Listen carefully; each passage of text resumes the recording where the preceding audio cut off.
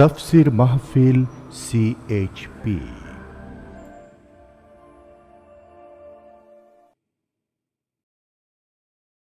আসসালামু আলাইকুম। তফসিরুল কোরআন মাহফিল চট্টগ্রাম 1997। 5 দিনব্যাপী ঐতিহাসিক তফসিরুল কোরআন মাহফিলের শেষ দিনে এখন বক্তব্য রাখছেন বিশ্ববরেণ্য মুফাসসিরে কোরআন আল্লামা দেলাওয়ার হোসেন সাইদী। শব্দধারণ মাহসিন সাউন্ড সিস্টেমস, প্রযোজনায় CHP, পরিবেশনায় স্পন্দন অডিও ভিজুয়াল সেন্টার। শুধু তফসির মাহফিল CHP চ্যানেলে আল্লামা সাইদীর বক্তব্য এখন দেখতে পাবেন। আসসালামু আলাইকুম ওয়া রাহমাতুল্লাহি ওয়া বারাকাতুহু। নাহমাদুহু ওয়া নাস্তাঈনুহু ওয়া নাস্তাগফিরুহু ওয়া নাউযু বিল্লাহি মিন শুরুরি আনফুসিনা ওয়া মিন সাইয়্যাতি আ'মালিনা। من يهد الله فلا مضل له ومن يضلله فلا هادي له ونشهد أن لا إله إلا الله وحده لا شريك له ونشهد أن سيدنا وحبيبنا ومولانا محمدا عبده ورسوله الذي أرسله بالحق بشيرا ونذيرا وداعيا إلى الله بإذنه وسراجا منيرا. فقد قال الله تعالى في كلامه المجيد وفرقانه الحميد: أعوذ بالله من الشيطان الرجيم. بسم الله الرحمن الرحيم. إن الله وملائكته يصلون على النبي يا أيها الذين آمنوا صلوا عليه وسلموا تسليما. اللهم صل على مولانا محمد وعلى آل سيدنا مولانا محمد। জবান ছেড়ে দিয়ে মোহাব্বতের সাথে সব মুসলমান একযোগে জোরে সরে পড়েন: আল্লাহুম্মা সাল্লি আলা সাইয়্যিদিনা মাওলানা মুহাম্মদ ওয়া আলা আলি সাইয়্যিদিনা মাওলানা মুহাম্মদ। বালাগাল উলা بكماله كشف الدجى بجماله حسنت جميع خصاله صلوا عليه। होना ये फूल तो बुलबुल का तरन्नुम भी न हो, चिमने दहर में कलियों का तबस्सुम भी न हो। बलगल उला बिकमालिही कशफद दुजा बिजमालिही हसनत जमीउ खसालिही सल्लु अलैहि। আরবের বুকে মক্কার পরে আমিনার যেথায় ঘর, খোদার করুণা কৌসার হয়ে ঝরসে বারংবার। বালাগাল উলা বেকামালিহি কশফদ দুজা বিজামালিহি হাসনাত জামিউ। ওই যে বুড়ো, উনি খুব বড় আলেম, উঠে এনে মঞ্চে বসতে দাও। আল্লাহুম্মা আমিন।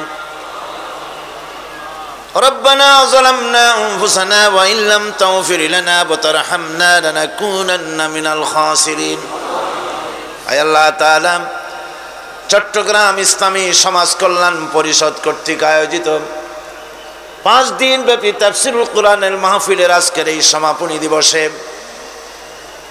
লক্ষ লক্ষ নরনারী আমরা তোমার দরবারে কয়েকবার দুরূদ ও সালাম পড়ে হাত তুলেছি। মেহেরবানি করে দুরূদ ও সালামটুকুন সোনার মদিনায় নবী পাকের রওজা মোবারকে পৌঁছে দাও। तमाम পৃথিবীর মাটির নিচে যত মুমিন মুমিনাত শুয়ে আছেন তাদের আরো আর পরে সওয়াব পৌঁছিয়ে দাও রব্বুল আলামিন। এই মাহফিলের আয়োজন যারা করেছেন, শোনার জন্য যারা দূর দূরান্ত থেকে এসেছেন, আয় আল্লাহ তাআলা কিয়ামতের দিন মুসিবতের সময় এই মাহফিল আমাদের সকলের জন্য নাজাতের ওসিলা বানায় দিও আল্লাহ। ইয়া রব करम तू अगर करे वो बात दे जुबां को जो दिल पर असर करे। रब्बना तक़ब्बल मिन्ना इन्नका अंतस समीउल अलीम व तुब अलैना इन्नका अंतत तव्वाबुर रहीम। सुब्हान रब्बिका रब्बिल इज्जति अम्मा यसिफून व सलामुन अलल मुरसलीन अल्हम्दुलिल्लाहि रब्बिल आलामीन। सम्मानित सभापति, हज़रात उलमाए किराम,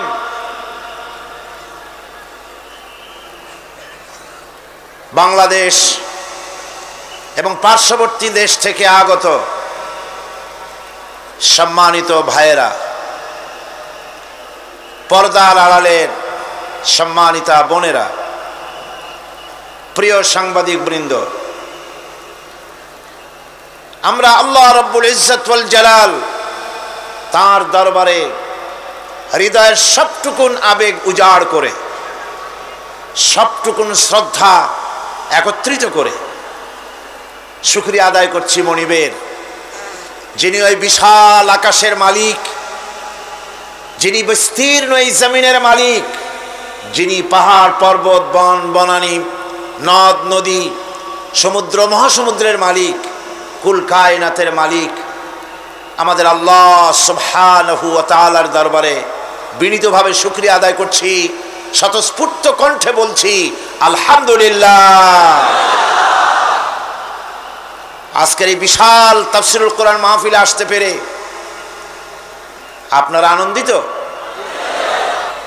সেই আনন্দ শুকরিয়ার ঢেউ লেগে যাক আকাশে বাতাসে, ইথারের বুক চিরে আনন্দের ঢেউ ছড়িয়ে পড়ুক দিক থেকে দিগন্তে। সকলে মহব্বতের সাথে আরেকবার পড়েন আলহামদুলিল্লাহ। রব্বানা লাকাল হামদ হামদান কাসীরান তাইয়িবান মুবারাকান ফীহি ইয়া রাব্বি লাকাল হামদু কামা ইয়ানবাগি লিজালালি ওয়াজহিকা ওয়া আযীমি সুলতানিকা। আমরা আল্লাহ পাকের শেখানো ভাষা এবং রাসূল করিম সাল্লাল্লাহু আলাইহি ওয়াসাল্লামের শেখানো ভাষা দিয়ে মনিবের শুকরিয়া আদায় করে নিলাম, এই জন্যে যে তিনি যদি আমাদেরকে সুযোগ না দিতেন আমরা এই মাহফিলে আসতে পারতাম না। কথা ঠিক কিনা? এমনও তো হয়েছে 200, 400, 450 মাইল কিলোমিটার দূর থেকে, 500 কিলো দূর থেকে, বাংলাদেশের এক প্রান্ত থেকে লোকেরা বাসে করে কষ্ট করে এ মাহফিলে হাজির হয়েছেন। আবার এমনও হয়েছে এ মাঠের আশেপাশের এমনও থাকতে পারে বাসিন্দা, কিন্তু মাহফিলে আসা কপালে জোটে নাই। হয়তো তাস খেলতেছে, না হয় চায়ের দোকানে গপ্প করছে, না হয় পত্রিকা পড়ছে, না হয় কোথায় আড্ডা দিচ্ছে। তকদির খারাপ, এত বড় বিশাল মাহফিলে নিজেকে শরীক করা কিসমতে হলো না। সুতরাং মাবুদের দরবারে আমরা বিনীতভাবে ওই সব ভাইদের জন্য দোয়া করি যারা আসতে পারেন নাই, ইচ্ছায় শয়তানের ওয়াসওয়াসায় পড়ে আল্লাহ পাক তাদের দিলকে কোরআনের প্রতি মাইল করে দিন, আকৃষ্ট করে দিন। আজকের এই বিশাল মাহফিল, এই মানুষের স্রোত, এ মানুষের উত্তাল ঢেউ কি প্রমাণ করে? এ মানুষের উত্তাল ঢেউ প্রমাণ করে বাংলাদেশ কোরআনের জন্য, বাংলাদেশ কোরআনের জন্যে, বাংলাদেশের শাসন, এর আইন, এর সংবিধান, এর বেঁচে থাকা, এর মরে যাওয়া, এর স্বাধীনতা, এর সার্বভৌমত্ব সবটা আল্লাহ রাব্বুল আলামিনের কোরআনের জন্যে। আজকের এই বিশাল জনসমুদ্র, আল্লাহর কসম, সাইদির আকর্ষণ না, সাইদির কারণে নয়, এই আকর্ষণ আল্লাহর শপথ, কোরআনের আকর্ষণ, কেবলমাত্র শুধুমাত্র একমাত্র কালামি রাব্বানির আকর্ষণ। মানুষেরা পাগল পারা হয়ে ছুটে এসেছে, গরুর গোশত খাওয়ানো হবে না। সমাজ কল্যাণ পরিষদ কি বলেছে যে আপনাদেরকে গরুর গোশত দিয়ে ভাত খাওয়ানো হবে মাহফিলের পরে? একটা চকলেটও দেওয়া হবে না, এক গ্লাস পানিও ওনারা খাওয়াতে পারেন না, আপনারা নিজ ব্যবস্থায় খান। সুতরাং আল্লাহ পাক সকলের আশা, বসা, ফিরে যাওয়া সবটাকে আল্লাহ পাক বরকতপূর্ণ করুন, আমরা বলি আমিন। আজকে আমি কোনো ভূমিকা দেব না, আমি বুঝতে পারছি লোকেদের অবস্থা, চতুর্দিকে মানুষের আওয়াজ আসতেছে, বসার জায়গা নাই, দাঁড়াবার জায়গা নাই, চতুর্দিকে টাইটুম্বুর হয়ে গিয়েছে, মানুষের পদভারে এই মাঠটা এখন ছোট্ট হয়ে গিয়েছে। সুতরাং সরাসরি কোরআনে কারিমের আলোচনায় ফিরে যাওয়ার আগে আমি একটুখানি কষ্ট দিতে চাই আপনাদেরকে। যত লোক বসে আছেন, অন্তত আর এত লোক চতুর্দিকের রাস্তায় দাঁড়িয়েছে, বসার জায়গা নাই। আপনারা যদি মঞ্চের দিকে, আমার দিকে, যার যার হাতের একটা হাত জায়গা যদি এগিয়ে বসেন, আমার মনে হয় শীতের রাত, আর আপনাদের নিশ্চয়ই জানা আছে লম্বা চৌড়া বক্তৃতা করার অভ্যাস আমার কোনো কালেও নাই। আমি ঠিক সময় মতোই ছেড়ে দেব, কষ্ট হবে না কারো ইনশাআল্লাহ। সেই জন্য বলবো, বসা অবস্থায় সামনের দিকে, মঞ্চের দিকে বসা অবস্থায় সকলে নড়েন চড়েন, নড়ে চড়ে বসেন, হরকতে বরকত হবে। কোরআনে কারিমে এসেছে অন্যের জন্য জায়গা করে দাও মজলিসের ভিতরে, আল্লাহ তোমার জায়গা জান্নাতের মধ্যে কোষাদা করে দিবেন। একটু জিকির করেন, লা ইলাহা ইল্লাল্লাহ, লা ইলাহা, জোরে করতে হবে, লা ইলাহা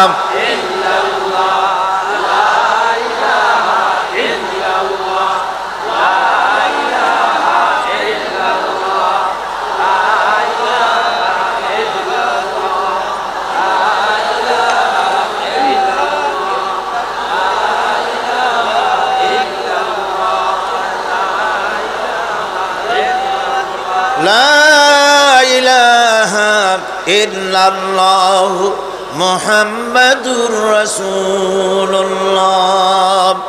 আলহামদুলিল্লাহ। আমি বলেছিলাম আপনাদেরকে একটু নড়ে চড়ে বসতে, আপনারা কষ্ট হচ্ছে আমি বুঝতে পারছি, তারপরেও আপনারা নড়ে চড়ে বসেছেন। মাবুদ আমাদের সকলের জায়গার জন্য জান্নাতের ভিতরে প্রশস্ত করে দেন, আমাদের কবরগুলিকে যেন আল্লাহ পাক প্রশস্ত করে দেন, আমাদের মা বাপের কবর জন্য আল্লাহ প্রশস্ত করে দেন। আমরা গত 4 দিন আলোচনা করেছি সূরা ফাতিহা, এক বিশাল মহাসমুদ্র। আমি ছোট্ট আলোচনা আপনাদের সামনে পেশ করেছি, সূরা ফাতিহার তাফসীরের হক আদায় করতে পারিনি, আমার পক্ষে সম্ভব নয়। আমি যাদের ছাত্র হওয়ার যোগ্যতা রাখি না, এ ধরনের অনেক বড় বড় মুফাসসিরিন কেরাম কোরআনে কারিমের তাফসীর লিখেছেন, কেউ বলতে পারেন নাই যে তাফসীর লেখার হক আদায় করছি, নতুন করে আর কোনো তাফসীরের দরকার নাই। কেউ বলতে পেরেছেন? পারেন না। সূরা ফাতিহা মহাসমুদ্রের চাইতেও মহাসমুদ্র। গোটা কোরআন শরীফে যা আছে সূরা ফাতিহায়, সুবহানাল্লাহ কর। আসুন আমরা গতকাল তার আগের দিনের মতো আজও সূরা ফাতিহা শরীফ তেলাওয়াত করি। আমি অনুরোধ করব, রাস্তা থেকে কথার আওয়াজ আসতেছে, আপনারা যদি কথা বলেন তাহলে নীরবে যারা শুনছে তাদের শোনায় ব্যাঘাত হবে। আপনারা কি গুনাহ কামাই করতে এসেছেন না সওয়াব? যারা কথা বলবেন গুনাহ হবে, কি হবে? সুতরাং আপনারা আঙ্গুল দিয়ে কথা বলা যায়, ফিঙ্গার ল্যাঙ্গুয়েজ, আঙ্গুল দিয়ে কথা বলা যায় ইশারায়, চোখের ইশারায় কথা বলা যায়, আঙ্গুল দিয়া হাত দিয়া চোখের ইশারায় কথা বলুন, মুখ দিয়া কথা বলা বন্ধ করুন, তা না হলে যারা বসে আছেন তারা শুনতে পারবেন না। সবাই গলা ছেড়ে দিয়ে মহব্বতের সাথে সকলে পড়েন আমার সাথে, আউযু বিল্লাহি মিনাশ শাইতানির রাজিম, বিসমিল্লাহির রাহমানির রহিম, আলহামদুলিল্লাহি রাব্বিল আলামিন, আর-রাহমানির রহিম, মালিকি ইয়াউমিদ্দিন, ইয়্যাকা না'বুদু ওয়া ইয়্যাকা নাস্তাঈন, ইহদিনাস সিরাতাল মুস্তাকিম, সিরাতাল্লাযীনা আন'আমতা আলাইহিম গায়রিল মাগদুবি আলাইহিম ওয়ালাদ-দাল্লিন। আমিন। সূরা ফাতিহা। এই সূরা ফাতিহার ইয়্যাকা না'বুদু ওয়া ইয়্যাকা নাস্তাঈন গতকাল আমরা আলোচনা করেছি। ইবাদতের উপরে আমরা 2 দিন আলোচনা করেছি। 2 দিনে আমরা কয়েক ঘন্টা সময় ইবাদতের উপরে আলোচনা করেছি। আমি আশা করি সে আলোচনায় ইবাদত সম্পর্কে আমাদের একটি ধারণা হয়ে গিয়েছে, ঠিক কিনা? এই ইবাদতের ধারণাটা আল্লাহ পাক আমাদের মধ্যে মজবুত করুক, আমরা যেন পরিপূর্ণরূপে আল্লাহ পাকের গোলাম, সত্যিকারের গোলাম হতে পারি, এ তৌফিক যেন আল্লাহ পাক আমাদেরকে দান করেন। সবাই বলি আমিন। ওয়া ইয়্যাকা নাস্তাঈন, এই ব্যাপারে গতকাল সামান্য কথা বলেছিলাম। আরেকটু কথা বলেই আমি ইহদিনাস সিরাতাল মুস্তাকিমের দিকে এগিয়ে যাব, বিমাশিয়াতিল্লাহ, বিইজনিল্লাহ, বিফাদলিল্লাহ।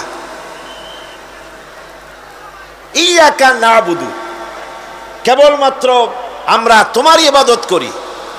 ওয়া ইয়্যাকা নাস্তাঈন, আর কেবলমাত্র তোমারই কাছে সাহায্য যাচিয়া করি, তোমার কাছে সাহায্য প্রার্থনা করি, আর কারো কাছে সাহায্য চাই না। এই ব্যাপারটা ক্লিয়ার হতে হবে। সাহায্য আল্লাহ পাকের কাছেই চেতে হবে। ইবাদতের মধ্যে শরীক করা যাবে না, সাহায্য চাওয়ার ভেতরেও শিরক করা যাবে না। যা কিছু দেবার মালিক সবটা আল্লাহ পাক দিবেন। এ ব্যাপারে অন্য কেউ কিছু, আমাকে সন্তান না হলে সন্তান দিতে পারে, তারপরে ব্যবসা বাণিজ্য উন্নতি করে দিতে পারে, এই জাতীয় চিন্তা ভাবনা যেন আমাদের ভিতরে না থাকে, কারণ শিরক মস্ত বড় গুনাহ। শিরক সম্পর্কে আল্লাহ পাক বলেছেন, হযরত লোকমান তার কথা কোরআন শরীফ কোট করেছে, লা তুশরিক বিল্লাহ ইন্নাশ শিরকা লাযুলমুন আযীম। শিরক হচ্ছে মস্ত বড় অপরাধ, খবরদার শিরক করো না, মস্ত বড় জুলম, শিরক করো না। আল্লাহর নবী বলেছেন, যদি তোমাকে হত্যা করা হয়, যদি তোমাকে টুকরা টুকরা করে জ্বালিয়ে পুড়িয়ে ভস্ম করা হয়, খবরদার শিরক করবে না। শিরক, যে ব্যক্তি শিরক করবে জান্নাত তার জন্য হারাম হয়ে যাবে। আল্লাহ রাব্বুল আলামিন বলেন, ইন্নাহু মান ইউশরিক বিল্লাহি ফাকাদ হারামাল্লাহু আলাইহিল জান্নাতা ওয়া মাওয়াহুন নার ওয়া মা লিয-যালিমিনা মিন আনসার। যে ব্যক্তি আল্লাহ পাকের সঙ্গে যে কেউ হোক না কেন আল্লাহর সাথে যে শিরক করবে, আল্লাহ রাব্বুল আলামিন তার জন্য জান্নাতকে হারাম করে দিবেন। নাউযুবিল্লাহ পড়ে। তাকে আল্লাহ পাক জাহান্নাম দিবেন। কোথায় দিবেন? জাহান্নামের মধ্যে আল্লাহ পাক তাকে প্রবেশ করাবেন। সুতরাং কোন এই শিরক হচ্ছে ক্ষমার অযোগ্য। আল্লাহ পাক শিরকের গুনাহ কখনো ক্ষমা করবেন না, এ কথা যেন আমাদের সকলেরই মনে থাকে। আল্লাহ ব্যতীত অন্য কাউকে ডাকা, কারো কাছে ফরিয়াদ করা, আল্লাহর সমকক্ষ মনে করা সম্পূর্ণরূপে শিরক। আল্লাহ পাক বলছেন, ওয়ালা তাদউ মিন দুনিল্লাহি মা লা ইয়ানফাউকা ওয়ালা ইয়াদুররুকা فإن فعلت فإنك إذا من الظالمين। আল্লাহকে ছেড়ে এমন কোন সত্তাকেই দেখো না যারা তোমার কোনো উপকার করতে পারে না, তোমার কোনো ক্ষতিও করতে পারে না, তোমার কোনো উপকারও করতে পারে না। এগুলি যেমন মূর্তি পূজার ব্যাপারে বলা হয়েছে, এগুলি ঠিক তেমন দুনিয়ার ভালো মন্দ সবটাই হচ্ছে আল্লাহ রাব্বুল আলামিনের হচ্ছেন এর মালিক। সুতরাং ভালো মন্দ সবটার জন্য হাত পাততে হবে কেবলমাত্র কার কাছে? আল্লাহ পাকের কাছে। জোরে বলেন কার কাছে? দেখুন আল্লাহ পাক তার রাসূলকে কি কথা বলছেন। আল্লাহ রাব্বুল আলামিন তার হাবিবকে বলছেন, ওয়াইয়ামসাসকাল্লাহু বিদুররিন ফালা কাশিফা লাহু ইল্লা হুয়া। আল্লাহ রাব্বুল আলামিন তিনি যদি তোমাকে কোনো বিপদ দেন তাহলে পৃথিবীর এমন কেউ নাই যে সে বিপদ থেকে তোমাকে রক্ষা করতে পারে বা ঠেকাতে পারে। ওয়াইয়ুরিদকা বিখাইরিন ফালা রাদ্দা লিফাদলি। আর যদি আল্লাহ পাক আপনার কোনো ভালো করতে চান, উপকার করতে চান, তার থেকে সেই উপকার থেকে আপনাকে কেউ ফিরায় রাখতে পারবে না। তার মানে হলো আপনাকে যদি আল্লাহ ক্ষতি করতে চান তা কেউ সেই ক্ষতি থেকে বাঁচাতে পারবেন না, আর যদি উপকার করতেও চান তাও কেউ ঠেকাতে পারবে না। ভালো মন্দ যেটাই হোক সবটার মালিক হতেছেন আল্লাহ পাক। কে মালিক? আল্লাহ সুবহানাহু ওয়া তাআলা। এই কথাগুলি আমাদের কলিজার মধ্যে বদ্ধমূল হতে হবে। আমি এগুলি প্রায় প্রতি বছরই শিরকের ব্যাপারে কিছু না কিছু কথা বলি। তার কারণ হচ্ছে মূল আকীদা হচ্ছে আমাদের তাওহীদ। তাওহীদের উপরে প্রতিষ্ঠিত হতে হবে।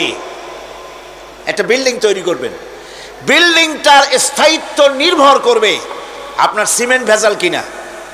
সিমেন্টের চাইতে যদি বালু বেশি দেন, পরিমাপের চাইতে যদি সিমেন্ট কম হয় বালু বেশি হয়, অথবা বালু সিমেন্টে যদি মাটি মিশানো থাকে, এ দিয়ে যদি কোনো বিল্ডিং তৈরি হয়, সামান্য ভূমিকম্প বা জোরে বাতাস আসলেই বিল্ডিংটা কাত হয়ে পড়ে যাবে, ঠিক কিনা?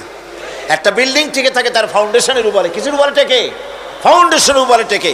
অনুরূপভাবে ইবাদতের ফাউন্ডেশন, মুসলমানের ইমানের ফাউন্ডেশন তার তাওহীদের উপরে। তাওহীদ যত মজবুত, ইমান তত মজবুত, আকীদা তত মজবুত। আর এখানে যার অসুবিধা হয়ে যাবে, নড়বড়ে হয়ে যাবে, এই ইমান রূপ, ইবাদত রূপ, তাওহীদ রূপ এই ইমারত টিকতে পারবে না। সেই জন্য শিরক থেকে সম্পূর্ণরূপে আমাদেরকে বাঁচতে হবে। বন্ধুগণ, আমাদের দেশে মানুষেরা শিরকের মধ্যে বেশি মুবতালা হয়, বেদাতের ভিতরে বেশি পরিমাণ মুবতালা হয়। আর এক শ্রেণীর তথাকথিত আলেম এই শিরক এবং বেদাতের ব্যাপারে ওয়াজ করে জনগণকে উদ্বুদ্ধ করে তা করার জন্য। আমাদের দেশে বহুত মাজার আছে, যে মাজারগুলিকে গোসল করানো হয়, মাজার গোসল করানো হয়। আমি কি কোনো বানাইয়া কথা বলি না? এর বাস্তবতা আছে। মাজার গোসল করানো হবে, পীর সাহেবকেও গোসল করানো হবে, পত্রিকায় দিয়ে দেয়, পোস্টার ছাপানো হয়, হ্যান্ডবিল ছাপানো হয়, হাজার হাজার টাকা খরচ করে প্রচার করে লোকদেরকে দাওয়াত দেওয়া হয়। কবর ধোয়া পানি, পীর সাহেবের গোসল করানো পানি। পীর সাহেবের গোসল করাইলো, এই পানি শরীরের কত জায়গা ধুয়ে আসলো, সেই পানি বোতলে ভরে 5 টাকা করে কিনে কিনে লোকেরা খায়। নাউযুবিল্লাহ। এরপরেও ইমানের দাবি কি করে করবে মুসলমান? দুর্ভাগ্য এই মুসলমানের। গোসল শরীফ, নরজ শরীফ, তারপরে খসরজে কি সানাসুর নাকি খসরজ শরীফ, কি নাম হাবিজাবি বানাইছে আল্লাহই জানে। এখানেই শেষ নয়। হযরতে বড় পীর আব্দুল কাদের জিলানী রাহমাতুল্লাহ আলাইহি, আল্লাহর জবরদস্ত ওলি, সৈয়দ, অত্যন্ত উচ্চ মানের আলেম, তার সম্পর্কে এক শ্রেণীর আলেম নামধারী লোকেরা তাকে আল্লাহর কাছে পৌঁছায় দিয়েছে, আল্লাহর সমকক্ষ করে দিয়েছে। তাকে দস্তগীর বলা হচ্ছে। কিসের দস্তগীর? তো বলে যে মেরাজের রাত্রে রাসূল করিম সাল্লাল্লাহু আলাইহি ওয়াসাল্লাম নাকি কোন জায়গায় আছাড় খাইছিলেন, আর উনি গিয়া তার হাত ধরেছেন, এই জন্য বলা হচ্ছে দস্তগীর। তিনি তার হাত ধরে তাকে ঠিক করে দিয়েছেন। আবার আরশে তিনি উঠতে পারছিলেন না, সেই জন্য পীর সাহেবের কাঁধের উপরে পা রেখে হুজুর সাল্লাল্লাহু আলাইহি ওয়াসাল্লাম আরশে উঠছে। আল্লাহর সিঁড়ির এত অভাব হয়েছে, এই দুনিয়া থেকে নিতে পারলেন, মহাশূন্য পাড়ি দিয়ে, ল অফ গ্রাভিটেশন পাড়ি দিয়ে আরশে আজিম পর্যন্ত, সিদরাতুল মুনতাহা পর্যন্ত নিলেন। আর ওইখানে বড় পীর সাহেবকে লাগলো তার কাঁধের উপরে পা দিয়ে তিনি উঠবেন। আহা, এর চাইতে বিদআত, এর চাইতে বাজে কথা মুসলমানদের জন্য আর কি হতে পারে? দুর্ভাগ্য এই জাতির, এই সব আলেম নামের কলঙ্ক, যারা নাকি বড় পীর সাহেবের নামে ওয়াজ করে করে বলেন, তার নামে দরুদ বানায়েছে, তার নামে বলে ইয়া আব্দুল কাদের জিলানী শাইয়ান লিল্লাহ, জোরে কর নাউযুবিল্লাহ। বলা হয় হে বড় পীর সাহেব আপনি আল্লাহর রাস্তা আমাদের কিছু দেন। আরে মিয়া সাহেব, আব্দুল কাদের জিলানী রহমতুল্লাহ আলাইহি যা পেয়েছেন আল্লাহর কাছ থেকে পেয়েছেন, তার দেওয়ার কিচ্ছু নয়। যা দিবেন আপনাকে আমাকে আল্লাহ পাক দিবেন। ইয়া গাউস আগিসনি বলা জায়েজ নাই, ইয়া গাউস আগিসনি বলতে হবে আল্লাহ পাককে। গাউস কে? আল্লাহ পাক, তাকে বলতে হবে ইয়া গাউস আগিসনি, আয় আল্লাহ পাক তুমি আমাকে সাহায্য করো। সাহায্য করতে পারেন আল্লাহ পাক। বড় পীর সাহেবকে ইয়া গাউস আগিসনি বলা যাবে না। গাউসুল আজম এই ডিগ্রি, এই খেতাব বিদআত পন্থীদের বানানো খেতাব। গাউসুল আজম কোন মানুষ হতে পারে না, পারে না, পারে না। গাউসে আজম, গাউসে আজম শুধুমাত্র আল্লাহ রাব্বুল আলামিন। গাউসে আজম কে? আল্লাহ রাব্বুল আলামিন, যিনি মানুষের ফরিয়াদ শোনেন, যিনি মানুষের ফরিয়াদ শোনেন, তিনি হচ্ছেন আল্লাহ পাক। বড় পীর সাহেবকে আমরা শ্রদ্ধা করি, কিন্তু সেই শ্রদ্ধার অর্থ এই নয় যে নবীদের চাইতে তিনি বড়, তিনি রাসূলের চাইতেও বড়, তার নামে দরুদ শরীফ বানাইতে হবে, জায়েজ নাই। আশা করি এই সব কথা আপনাদের মনে থাকবে। কি সব কথা তার জীবনী বানায়েছে, তার মধ্যে লিখেছেন বড় পীর সাহেবের মা যখন, বড় পীর সাহেব মায়ের পেটে ছিলেন, তখন এক ফকির তার বাড়িতে আসছে। ফকিরকে তিনি ভিক্ষা দিতে বেরিয়েছেন মা, ওই সময় ভিক্ষুক বড় পীর সাহেবের মায়ের উপরে হাত দিতে গিয়েছিল। তখন পীর সাহেব মায়ের পেটের থেকে বাঘের মতো বেরিয়ে সেই ফকিরকে ঘাড় মটকায় দিল। বাজে কথা, কোন ফকির বড় পীর সাহেবের মায়ের গায়ে হাত দেয় নাই, বাজে কথা। তারপরে তিনি মরা মানুষ জিন্দা করেছেন, খড়ম পাঠাইয়া কারে পিটাইছে, বদনা মারছে, আর এক বাড়ি যাইয়া সেই বদনা দিয়ে পিটাইয়া মাথা ফাটাই দিছে, বাজে কথা। মরা মানুষ জিন্দা করেছেন। সুতরাং এই সমস্ত বাজে কথা কান দেওয়ার কোনো কারণ নাই। ওলিউল্লাহদের কেরামত হক, সন্দেহ নাই, কিন্তু সেই কেরামত মুজিজাকে পার হতে পারবে না। কোন মুজিজা আল্লাহর কুদরতকে পার করতে পারবে না। সেই জন্য আমি কথাটা ক্লিয়ার করে দিতে চাই, নফল সুন্নতের উপরে যেতে পারবে না, সুন্নত ওয়াজিবের উপরে যেতে পারবে না, ওয়াজিব ফরজের উপরে যেতে পারবে না, ঠিক কিনা? আলেম ওলামা এর মর্যাদা, পীর আলেম ওলামাদের মর্যাদা হচ্ছে তাদের মর্যাদায় তারা আছেন। এদের মর্যাদা যত বড় পীর হোক, যত বড় আলেম হোক, সাহাবীদের সমকক্ষ হতে পারবে না, পারবে না, পারবে না। সাহাবায়ে কেরামদের, সাহাবায়ে কেরাম রিদওয়ানুল্লাহ তাআলা আলাইহিম আজমাইন, গোটা পৃথিবীর, কান খুলে শুনুন, গোটা পৃথিবীর সমস্ত আলেম, সমস্ত পীর, সমস্ত বুজুর্গ সব যদি এক করা হয়, একজন সাহাবীর জুতার তলার ধুলাও হবে না। যাদের উপরে আল্লাহ সন্তুষ্ট, আর আল্লাহ যাদের উপরে সন্তুষ্ট, তারাই হচ্ছেন সাহাবায়ে কেরাম রিদওয়ানুল্লাহ তাআলা আলাইহিম আজমাইন। সুতরাং ওলামা পীর বুজুর্গ সাহাবীদের সমান নয়, সাহাবীরা কোনোদিন নবীর সমান নয়, আর নবীরা কোনোদিন আল্লাহর মর্যাদার সমকক্ষ নয়। কথা ক্লিয়ার হয়েছে? সুতরাং আজ আমাদেরকে বুঝতে হবে, ওয়াইয়াকা নাস্তাইন, ইয়াকা নাবুদু, তোমার ইবাদত করি, ওয়াইয়াকা নাস্তাইন, কেবল তোমার কাছেই সাহায্য চাই। খতমে গাউসিয়া বানাইছে, কোথায় পেয়েছেন? আমরা ওই ধরনের বুজুর্গদের কথা মানি না, যা কোরআনে নাই, যা হাদিসে নাই, নতুন করে যা তৈরি হয়েছে, মানি না, মানি না। আমাকে দেখতে হবে কোরআনে আল্লাহ পাক কি বলেছেন, হাদিস কি বলেছে। এটার নাম ঈমান, এটার নাম কি? কোরআন হাদিস পড়ে যে ঈমান আর আকীদা রক্তের মধ্যে কলিজার মধ্যে ঢুকেছে, আমাকে যদি হত্যা করা হয়, আমাকে যদি জ্বালানো হয়, পোড়ানো হয়, এই আকীদা থেকে এক চুল সরে যাব না। এখন আমাদেরকে এই আকীদা মজবুত করতে হবে। গোলামি করব আল্লাহর, সাহায্য চাইব আল্লাহর কাছে।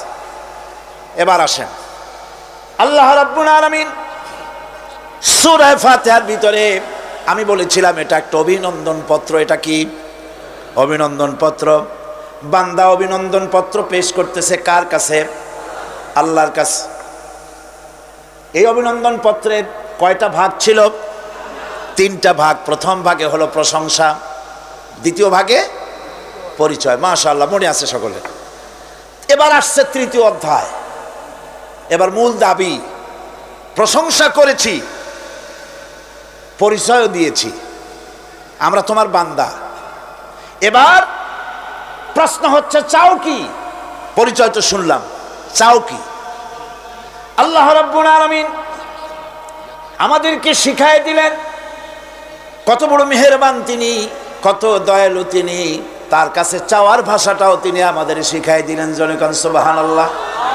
রব্বুল আলামিন আমাদের শিখালেন এভাবে চাও, ইহদিনাস সিরাতাল মুস্তাকিম সিরাতাল্লাযীনা আন'আমতা আলাইহিম গায়রিল মাগদুবি আলাইহিম ওয়ালাদ-দাল্লিন।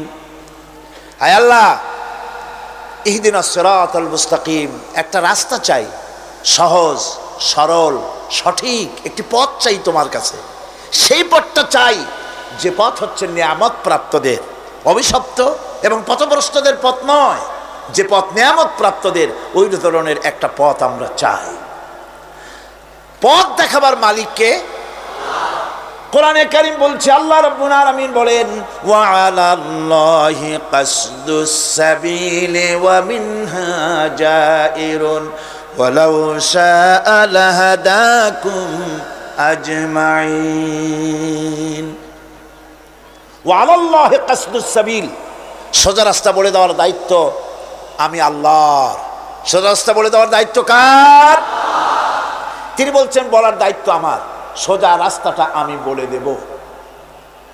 আল্লাহ রাব্বুল আলামিনের কাছে বান্দা যখন রাস্তার দাবি করলো, সোজা পথ চাই, সহজ পথ একটা তোমার কাছে চাই, রব্বুল আলামিন সূরা ফাতিহার 7টা আয়াতের এই অভিনন্দন পত্রের জবাবে 30 পারা কোরআন শরীফ আল্লাহ পাক বান্দারে দান করে দিলেন।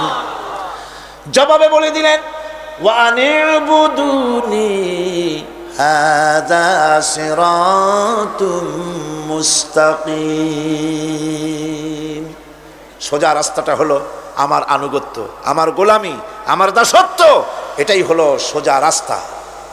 এই সোজা রাস্তাটা আমি বলবো। রাস্তা তো অনেক হতে পারে, কিন্তু সোজা রাস্তা বলে দেওয়ার দায়িত্ব কার? আল্লাহ পাকের। দেখেন এই যে বিশাল মাহফিল, এই মাহফিলে যত লোক আসছে সব লোক কি একমতের, এক চিন্তার, এক আদর্শের? না। এই কয়েক লক্ষ জনতার ভেতরে হাজারো মতের লোক আছে, হাজারো চিন্তার লোক আছে, হাজারো আদর্শের লোক আছে। সব আদর্শ, সব চিন্তা, সব কি ঠিক? সবটাই কি নির্ভুল? না, সঠিক নির্ভুল একটা। কয়টা হয়? একটাই হয় মাত্র। এই জন্য আমি দৃষ্টান্ত দিতে গিয়ে বলি, অঙ্ক পরীক্ষা যেদিন হয়, ছেলেরা অঙ্ক পরীক্ষা যেদিন দেয়, সেই অঙ্ক পরীক্ষা দিতে গিয়ে অঙ্ক যারা ভুল করে তাদের ফলাফল কয় রকম হয় বলেন? হ্যাঁ, অনেক রকম হয়। আর যাদের অঙ্ক যাদের ঠিক হয় তাদের ফলাফল কয় রকম? একরকম। তার অর্থ কি? তার অর্থ হলো ভুলের পথ অনেক আর হকের পথ, বাতিলের পথ অনেক, ভুলের পথ অনেক, সঠিক এবং হক যেটা তার পথ হচ্ছে মাত্র একটা। এই জন্যে আল্লাহ রাব্বুল আলামিন তিনি সোজা রাস্তা বলে দেওয়ার দায়িত্বটা নিয়েছেন। কোরআন বলছে প্রত্যেকটি সৃষ্টির শুরু হতে শেষ পর্যন্ত 4টা স্তর পার হতে হয়। তার সর্বশেষ স্তর হলো হেদায়াত। 4টি স্তর পার হওয়ার সর্বশেষ স্তর হচ্ছে হেদায়াত। আল্লাযী খালাকা ফাসাওয়া ওয়াল্লাযী কদ্দারা ফাহাদা। তিনি সকল বস্তুকে সৃষ্টি করেন এবং তারপর তার পরিমাপ, তার কর্মপথ, তার হেদায়েত তিনি দিয়ে দেন। তার মানে হচ্ছে তিনি সৃষ্টি করেন, সামঞ্জস্য রাখেন, পরিমাপটা ঠিক করেন এবং পথের নির্দেশ দেন। সৃষ্টি করেই ছেড়ে দেন না, তার হেদায়েত দিয়ে দেন।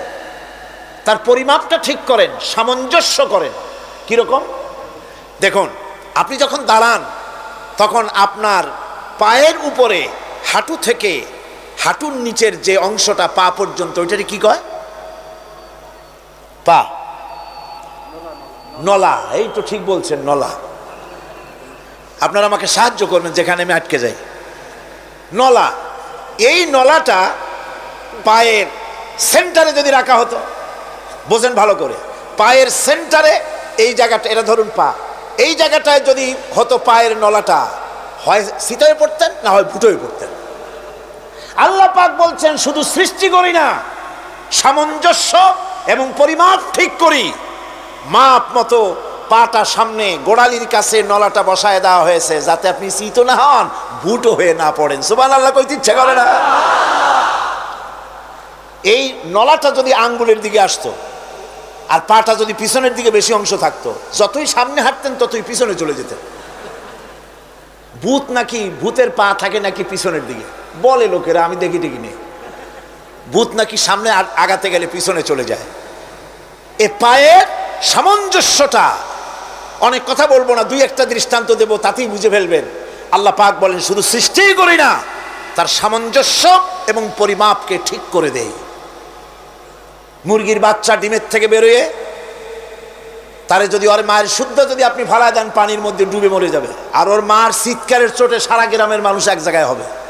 আর হাঁসের ডিম থেকে বাচ্চা বেরোলে সেই বাচ্চা ওর মা বাবা দুজনকেই ফালায় দেন পানির মধ্যে, সাঁতরায় উঠে আসবে। ঠিক কিনা? কে শিখালো সাঁতার? কে শিখালো? শুধু সৃষ্টিই করেন না, আল্লাহ পাক সৃষ্টি করেন, সামঞ্জস্য এবং পরিমাপকে ঠিক করেন এবং তাকে পথের নির্দেশ দেন। এটা হলো সর্বশেষ। সৃষ্টি করে ছেড়ে দেন না। যেমন কোরআনে কারিমে হযরত ইব্রাহিম আলাইহিস সালাম তিনি তার সম্প্রদায়ের সাথে যে কথোপকথন করেছিলেন, বিষয়টি আল্লাহ পাক কোরআনে কারিমের মধ্যে কোট করে দিলেন। এই হেদায়েতের বিষয় সেখানে আছে বলে আল্লাহ পাক বিষয়টা কোরআনে জায়গা করে দিলেন। ওয়া ইয ক্বালা ইব্রাহিমু লিআবিহি ওয়া কওমিহি ইন্নানি বারাউম মিম্মা তা'বুদুন ইল্লাল্লাযী ফাতারানি ফাইন্নাহু সায়াহদিন। ইব্রাহিম আলাইহিস সালাম তার পিতা এবং তার গোত্রকে বললেন, তার সম্প্রদায়ের লোকদেরকে, নিঃসন্দেহে আমি মুক্ত, আমি পবিত্র। তোমরা যেসব জিনিস দিয়ে যেসব এর ইবাদত করো, গোলামি করো, আনুগত্য করো, আমি তার থেকে পবিত্র। আমি তো শুধু ইবাদত করি, গোলামি করি সেই স্রষ্টার, যিনি আমাকে সৃষ্টি করেছেন। আমার সম্পর্ক শুধুমাত্র সেই সত্তার সাথে যিনি সৃষ্টি করেছেন। আল্লাযী খালাকানি ফাহুয়া ইয়াহদিন, যিনি আমাকে সৃষ্টি করে শুধু সৃষ্টি করেন নাই, আমাকে হেদায়েত দিয়েছেন, আমাকে পথের দিশা দিয়েছেন। ওয়াল্লাযী হুয়া ইউতঈমুনি ওয়া ইয়াসকিন, যিনি আমাকে সৃষ্টি করেছেন, তিনি হেদায়েত দিয়েছেন। আর আমি যখন তৃষ্ণার্ত হই তিনি আমাকে পান করান, আমি যখন ক্ষুধার্ত হই তিনি আমাকে আহার দেন।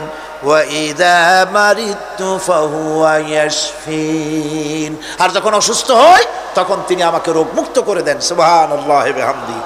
তাহলে কি হলো? অর্থাৎ যে প্রতিপালক, তার প্রতিপালন পদ্ধতি আমার সকল প্রয়োজন মিটান, যিনি আমাকে পান করান, আহার করান। অসুস্থ হলে যিনি আমাকে সুস্থ করেন, হেদায়েতের কামটা তিনি আরেকজনের জন্য রাখেন নাই, তিনি আমার হেদায়েতের ব্যবস্থাও করেছেন।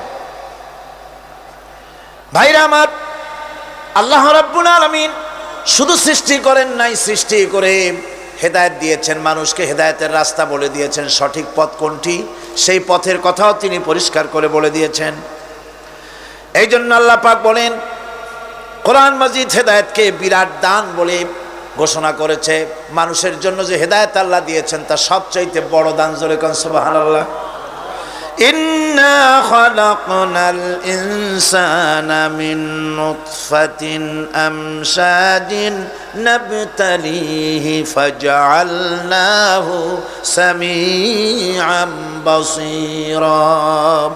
আমি মানুষের মিলিত শুক্র দ্বারা নুতফা দিয়ে আমি মানুষ সৃষ্টি করেছি এবং তাকে একে একে বিভিন্ন স্তর পার করেছি। তাকে শ্রবণ শক্তি দিয়েছি, তাকে দর্শন শক্তি দিয়েছি। ইন্না হাদাইনাহুস সাবিলা ইম্মা শাকিরান ওয়া ইম্মা কাফুরা।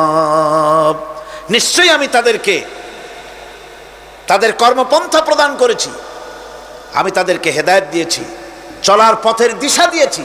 এখন ইচ্ছে করলে সে কৃতজ্ঞ হতে পারে, ইচ্ছে করলে অকৃতজ্ঞতার পথও অবলম্বন করতে পারে। আমি তাকে হেদায়েত দিয়ে দিয়েছি, পথ দেখিয়ে দিয়েছি। ডান এবং বা দুটি রাস্তা আল্লাহ পাক দেখিয়ে দিয়েছেন। আসহাবুল ইয়ামিন, আসহাবুল শিমাল, একটা ডানপন্থী আর একটা বামপন্থী। আমাদের দেশে কিছু লোক আছে নাম মুসলমান, কিন্তু বলে যে আমরা বামপন্থী আন্দোলন করি।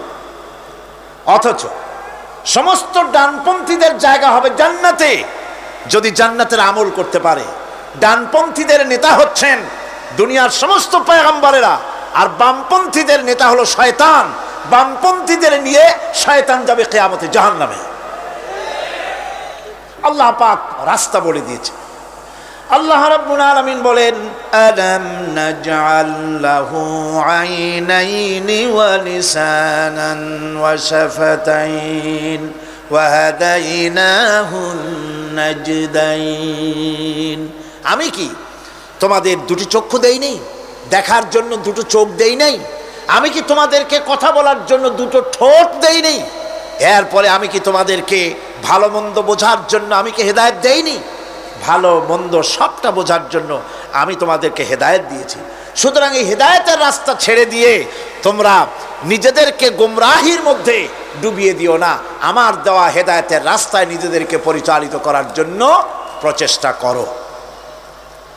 আল্লাহ পাক বলেন, ওয়াল্লাযীনা জাহাদু ফীনা লানাহদিয়ান্নাহুম সুবুলানা ওয়া ইন্নাল্লাহা লামাআল মুহসিনিন।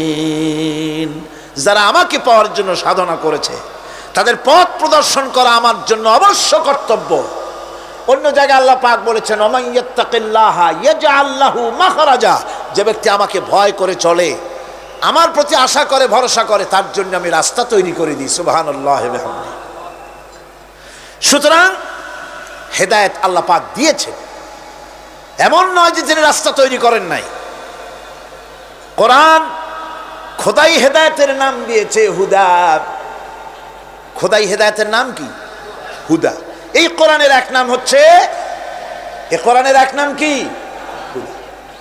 কোরআন বলছি, ফামান তাবিআ হুদায়া ফালা খাউফুন আলাইহিম ওয়ালা হুম ইয়াহজানুন। আমার এই কোরআন, এই হেদায়েত যারা মানবে, এটাকে যারা অনুসরণ করে চলবে, এটার আইন কানুন যারা মেনে চলবে, ওদের জন্য কোনো ভয় নাই, কোনো চিন্তাও নাই, কোনো ভয় নাই, কোনো চিন্তা নাই যারা এই কোরআনের হেদায়েতকে মেনে চলবে।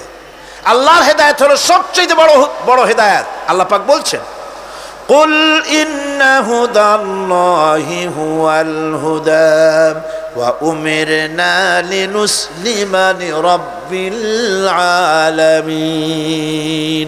হে রাসূল, আপনি বলুন, আল্লাহর হেদায়েত হলো সবচেয়ে বড় হেদায়েত।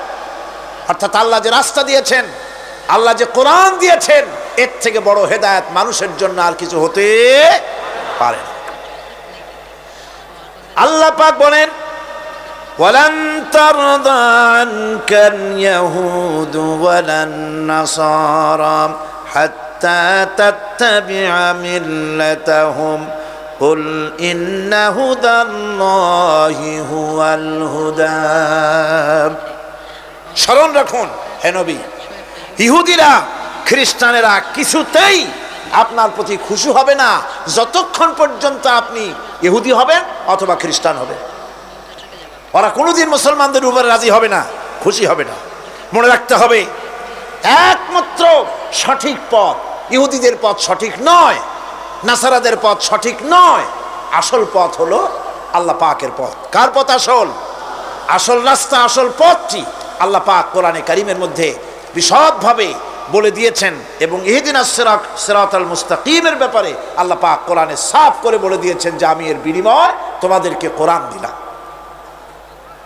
বস্তুত ইহদিনাস সিরাতাল মুস্তাকিম এর জবাব হলো ওয়া ইন্নাল্লাহা রাব্বি ওয়া রাব্বুকুম ফা'বুদুহু হাযা সিরাতুম মুস্তাকিম। নিঃসন্দেহে আল্লাহ তোমাদের এবং আমাদের রব, আর সুতরাং তারই উপাসনা করতে হবে। এটাই দ্বীনের সরল পথ, আর এটা কোনো নতুন পথ নয়। আল্লাহ যে পথটা দিয়েছেন রাসূল করিম সাল্লাল্লাহু আলাইহি ওয়াসাল্লামের মাধ্যমে, সেটা কি কোনো নতুন পথ? না।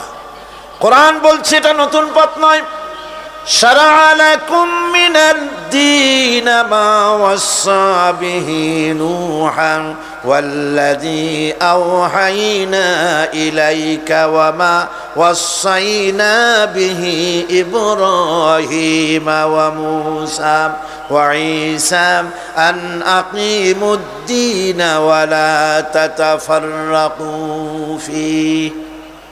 শারা'a লাকুম মিনাদ-দীন, এই দিন তিনি তোমাদের জন্য সেই দিনই মনোনীত করেছেন যা হযরতে নূহ আলাইহিস সালাম এর উপরে তিনি ওসিয়ত করেছেন। যা ওসিয়ত করা হয়েছিল, নসিহত করা হয়েছিল হযরতে নূহ আলাইহিস সালামের প্রতি, তিনি মনোনীত করেছিলেন হযরত নূহ আলাইহিস সালামকে এই দ্বীনকে প্রচার করার জন্য। আর যার উপরে চলার জন্য হযরত ইব্রাহিম, হযরতে মূসা, হযরত ঈসাকে নির্দেশ করা হয়েছিল। তাদের সকলের শিক্ষাই ছিল একটা, যে আল্লাহ পাকের দ্বীনকে প্রতিষ্ঠা করো, আর এই ব্যাপারে কোনো রকমই নিজেদের মধ্যে পার্থক্য, মত পার্থক্যের সৃষ্টি করো না। এখন কথাটা আরো ক্লিয়ার করে দেই। ইহদিনাস সিরাতাল মুস্তাকিম চাইছিলাম আল্লাহ আমাদেরকে একটা সহজ রাস্তা দাও। সেই সহজ রাস্তা বলে দেওয়ার জন্য এসেছে কোরআন। সেই সহজ রাস্তা বলে দেওয়ার জন্য কি এসেছে? যারা বলেন কি? এই কোরআনে কারিম যদি প্রতিষ্ঠিত করা যায় সমাজে, রাষ্ট্রে, ব্যক্তিতে, পরিবারে, কোরআন যদি প্রতিষ্ঠিত করা যায়, তাহলেই মানুষেরা সহজ সরল পথ পাবে। নইলে সহজ সরল পথ পৃথিবীতে আর কারো কাছে নাই। যা আছে সবটা কার কাছে? কোরআনে কারিমের কাছে।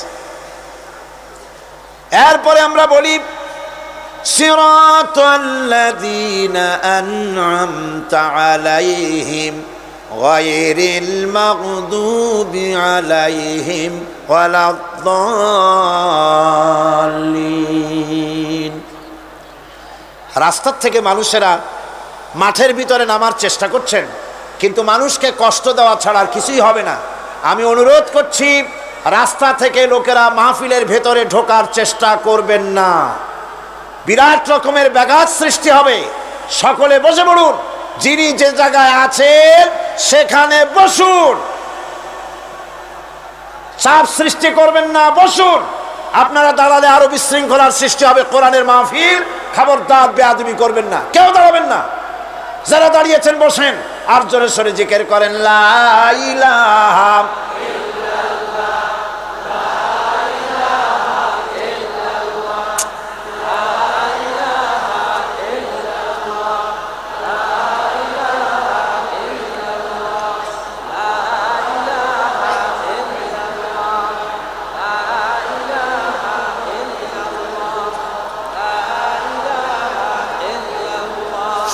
লা ইলাহা ইল্লাল্লাহ।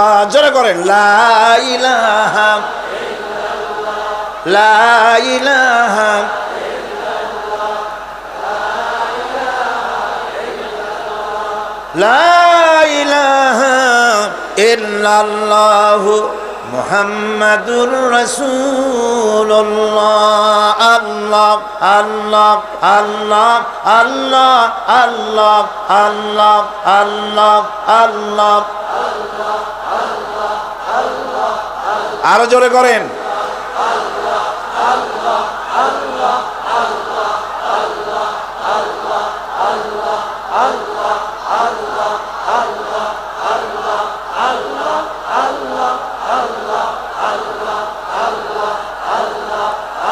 লা ইলাহা ইল্লাল্লাহু মুহাম্মাদুর রাসূলুল্লাহ। বন্ধুগণ, এত বড় বিশাল মাহফিল, পুলিশ আর্মি কেউ এটাকে কন্ট্রোল করতে পারবে না। এটাকে কন্ট্রোল করার দায়িত্ব আল্লাহ পাকের। কার দায়িত্ব? আল্লাহর কাছে সাহায্য চাই। আল্লাহ পাক কোরআনের মাহফিল, কোরআন শোনার জন্য মানুষের কাছে সহজ করে দাও, জোরে কোন আমিন। প্রচন্ড রকমের মানুষের চাপ সৃষ্টি হয়েছে। আপনারা রাস্তা থেকে মানুষকে চাপাচাপি করবেন না, সবাই বসেন। হাঁটতে চেষ্টা করবেন না। এত বড় মাহফিল, আপনি হাঁটিয়া মানুষকে কষ্ট দিবেন না। যারা যেখানে দাঁড়ায়ছেন সেখানে বসেন, বরকত হবে।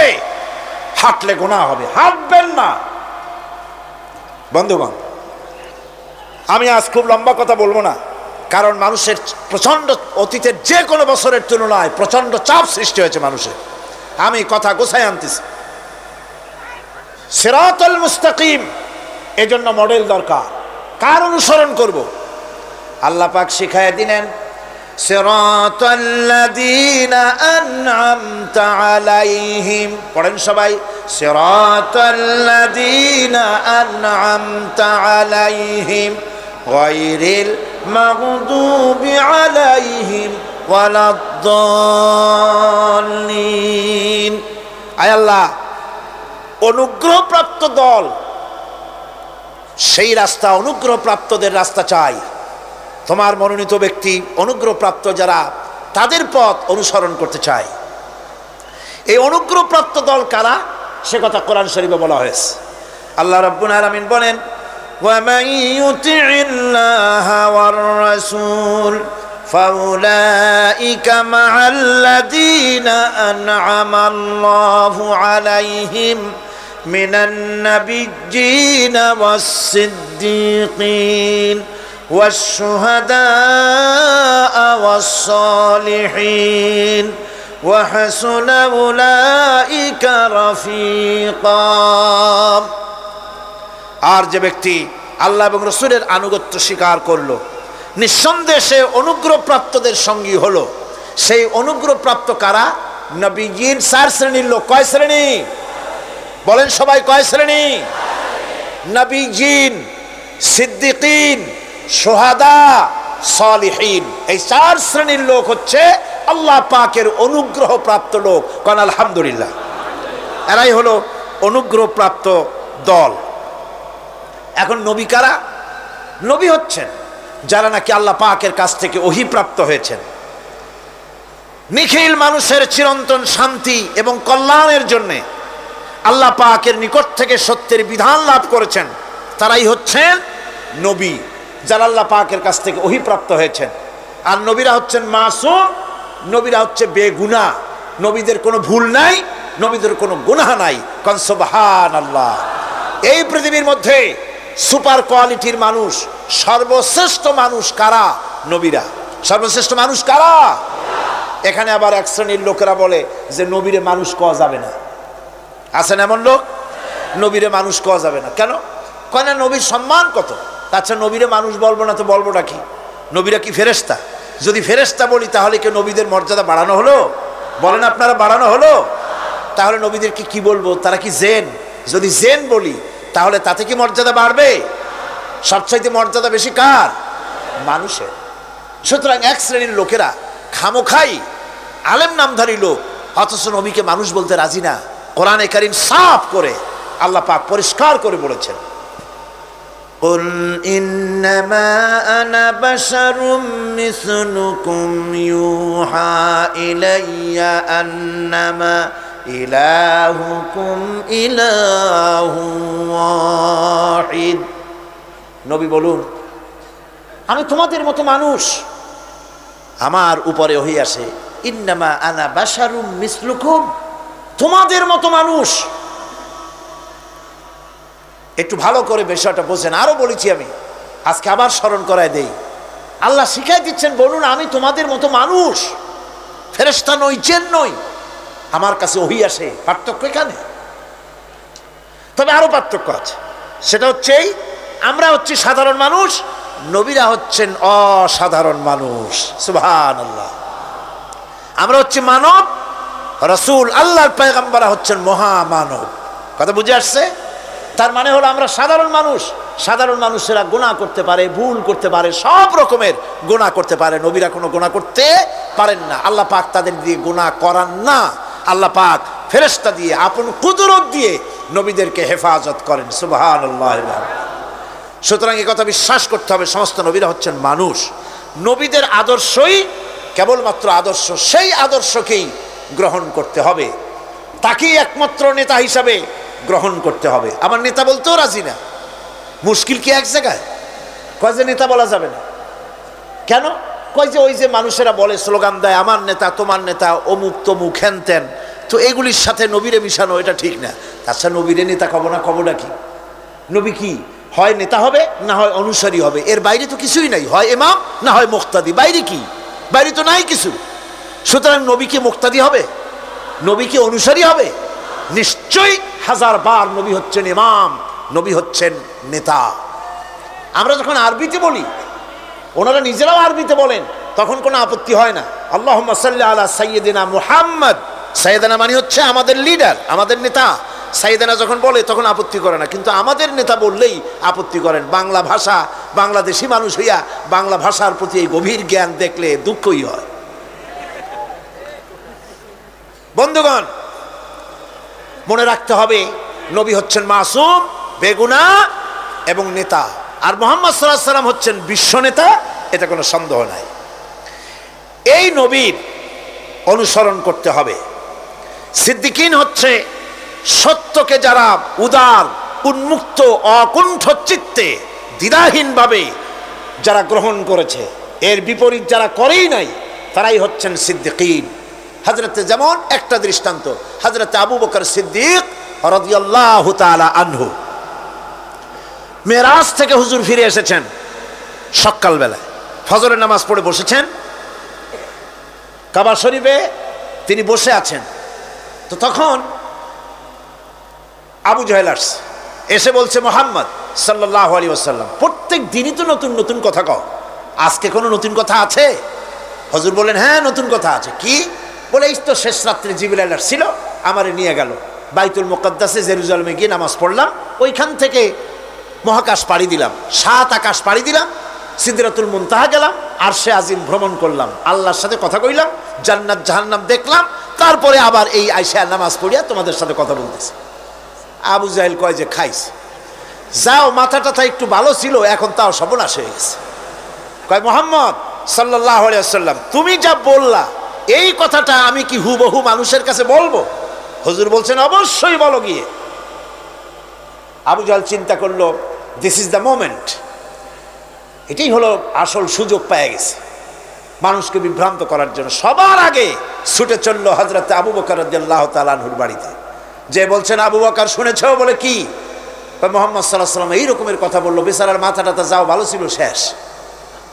হুজুর বলছেন, আবু জাহেল, আমার রাসূল কি এরকম বলেছেন? আবু জাহেল বলছে, আমার নিজ কানে শুনে আসলাম, এখনো তিনি সেখানে বসা। হযরত আবু বকর বলেন, আবু জাহেল, আমার আল্লাহর নবী তিনি যদি এরকম কথা বলে থাকেন, তাহলে আমি কোনো সন্দেহ পোষণ করি না, অবশ্যই আল্লাহ রাব্বুল আলামিনের হাবিব যা বলেছেন তা সত্য। হযরত আবু বকর রাদিয়াল্লাহু তাআলা আনহু মসজিদে হারামে আসলেন, হুজুরকে জিজ্ঞেস করলেন, হুজুর, আবু জাহেল আমাকে এইসব কথা বললো, এগুলি কি ঠিক? হুজুর বললেন, হ্যাঁ। তিনি ঘটনা বয়ান করলেন। হযরত আবু বকর বললেন, হে রাসূল, আপনি যা বলেছেন সত্য বলেছেন, আপনার মেরাজ ঠিক হয়েছে, সঠিক হয়েছে, সন্দেহ নাই। হুজুর বলেন, আবু বকর, তুমি তো শুধু আবু বকর নাও, তুমি সিদ্দিক। সত্যকে যারা অকুণ্ঠ চিত্তে, অকুণ্ঠ চিত্তে, দ্বিধাহীনভাবে যারা সত্যের সামনে মাথা নত করেছে, গ্রহণ করে নিয়েছে, দ্বিমত পোষণ করে নাই, কোন রকমের দুষ্ট বুদ্ধির আশ্রয় গ্রহণ করেনি, উল্টাপাল্টা করেনি, এই সমস্ত মানুষেরই হলো সিদ্দিক। সিদ্দিক আর এদের দলকেই সিদ্দিকিন বলা হয়। তাহলে নবিয়্যিন, সিদ্দিকিন এনারা হচ্ছেন নেয়ামত প্রাপ্ত। 3 নম্বরে হচ্ছে শুহাদা, সত্যকে যারা যারা সত্যের সাক্ষী দিয়েছে, সত্যের সাক্ষ্যদাতা। সত্য হচ্ছে ইসলাম। সত্য কি? ইসলাম। সত্য হচ্ছে আল্লাহ, সত্য হচ্ছে নবী, সত্য হচ্ছে কোরআন, সত্য হচ্ছে হাদিস। এই মহাসত্যকে যারা স্বীকৃতি দিয়েছে, নিজেদের কথা দিয়ে, কাজ দিয়ে, ধন দিয়ে, সম্পদ দিয়ে, এমনকি নিজের জীবনটা এই রাস্তায় বিলিয়ে দিয়ে মহাসত্যের চিরস্থায়ী সাক্ষী দিয়ে দুনিয়া থেকে যারা বিদায় হলেন, ওনারা হচ্ছেন শহীদ। আজ রাস্তাঘাটে শহীদ হয়, যার তার নামের আগে শহীদ বসায় দেয়। শহীদ এত সোজা জিনিস নয়। আল্লাহর রাস্তায় ধর্মের জন্য, ইসলামের জন্য, আল্লাহর জন্য, কোরআনের জন্য, রাসূলের জন্য যারা জীবন দেন, তারাই হচ্ছে শহীদ। এই শহীদদের মর্যাদা আল্লাহ রাব্বুল আলামিন এত বেশি মর্যাদা দান করেছেন। শহীদদের মর্যাদা আল্লাহ পাক দিয়েছেন, কিয়ামতের দিন শহীদদেরই কোনো বিচার করা হবে না। আল্লাহ রাব্বুল আলামিন শহীদদেরকে বিনা বিচারে জান্নাত দিয়ে দিবেন। শহীদের বিশাল মর্যাদা, বিরাট মর্যাদা। এই শহীদ শাহাদাতের তামান্না প্রত্যেক মুসলমানের ভিতরে থাকতে হবে। হুজুর বলেছেন, শহীদি মওতের যন্ত্রণা পিঁপড়ায় কাটার যন্ত্রণার চাইতে বেশি কিছু নয়। শাহাদাত হচ্ছে এপারে মওত আর ওপারে আল্লাহর সঙ্গে দেখা হয়ে যাবে। শহীদি মওত হচ্ছে আল্লাহর সঙ্গে দেখা করার একটা সেতু বন্ধন, একটি সেতু, একটি ব্রিজ, একটা পুল, একটা সাঁকো। এপারে দুনিয়া, ওপারে আল্লাহ পাকের সঙ্গে দেখা হবে। সুবহানাল্লাহ। ভাইরা, ইসলামের জন্য যারা জীবন দিলেন, যারা শাহাদাত বরণ করলেন, তারা জাতির সম্মানের পাত্র। সেই সম্মান, সেই মর্যাদা আল্লাহ রাব্বুল আলামিন শহীদদের প্রদান করেছেন। হযরত আব্দুল্লাহ জুলবাজাদাইন, যার কথা বুখারীতে লেখা হয়েছে, সুবহানাল্লাহ কোন যুবক মানুষ ইসলাম কবুল করেছেন। ইসলাম কবুল করতে গিয়ে বাড়ি ঘর, জায়গা জমি কিছুই ছিল না। ছোট্ট অবস্থায় বাবা মারা গেছে, চাচার ঘরে লালিত পালিত হচ্ছিলেন। এরপরে রাসূলের প্রতি ঈমান আনবেন, চাচার ভয়তে পারেন না। হুজুর হিজরত করলেন। আব্দুল্লাহ, তার নাম ছিল আব্দুল উজ্জা, তিনি চলে গেলেন চাচার কাছে। চাচা গো, মুহাম্মদ সাল্লাল্লাহু আলাইহি ওয়াসাল্লাম আল্লাহর নবী, ব্যাপারে তোমার মত কি? তিনি বলেন, আমারও তো তাই মনে হয়। যদি তাই মনে হয়, তার উপর ঈমান আনবেন কিনা? চাচা বলে, না, কখনো ঈমান আনবো না। ভাতিজা বলতেছেন, চাচাজি, বছরের পর বছর ধরে অপেক্ষা করতেছিলাম, আমি আপনার অধীনে আছি বলে ইসলাম কবুল করতে পারি নাই। আমার ইচ্ছা ছিল আপনি আগে করবেন, তারপরে আপনাকে দেখা দেখি আমি করব। কিন্তু আপনি যখন ইসলাম কবুল করলেন না, আর করবেন না বলে যখন ঘোষণা দিলেন, আপনাকে উপস্থিত রেখে আমি ঘোষণা দিলাম, লা ইলাহা ইল্লাল্লাহু মুহাম্মাদুর রাসূলুল্লাহ। চাচা বলছে, ভাতিজা, এর পরিণাম জানো? কয়, না, জানি না। এর পরিণাম হচ্ছে তুমি আমার বাড়িতে থাকো, আমার বাড়ি ছাড়তে হবে। বললেন, রাজি আছি। উট, ছাগল, ভেড়া, ঘোড়া যা দিছি ছাড়তে হবে। বলছে, রাজি আছি। চাচা বলছে, শুধু তাই নয়, পরনে যে লুঙ্গি আছে, গায়ে যে জামা আছে, তামার পয়সার লুঙ্গি জামা ছাড়তে হবে। ভাতিজা বলছে, ঈমানের জন্য যা চাও সব ছাড়িয়ে দেব। জামা লুঙ্গি খুলে ফেলে দিয়ে দিলেন। হাদিস। তিনি চলে গেলেন মায়ের কাছে ওই অবস্থায়। মা এই যুবক ছেলেকে উলঙ্গ অবস্থায় দেখে 2 হাত দিয়ে নিজের চোখ চেপে ধরেছেন। বাবা, তোমার এই অবস্থা কেন? ছেলে বলছেন, মা, ঈমান আনার কারণে আমার এই অবস্থা হয়েছে। মা বলে বাবারে কি চাও আমার কাছে? আব্দুল লজ্জা বলছে মা কিচ্ছু চাই না, একটুখানি কাপড় আমারে দাও, আমি বিশ্ব নবী মুহাম্মদ সাল্লাল্লাহু আলাইহি সাল্লামের খেদমতে যেতে চাই। মায়ের কাছে পুরানা কম্বল ছিল, কম্বলটা তিনি দিয়ে দিলেন।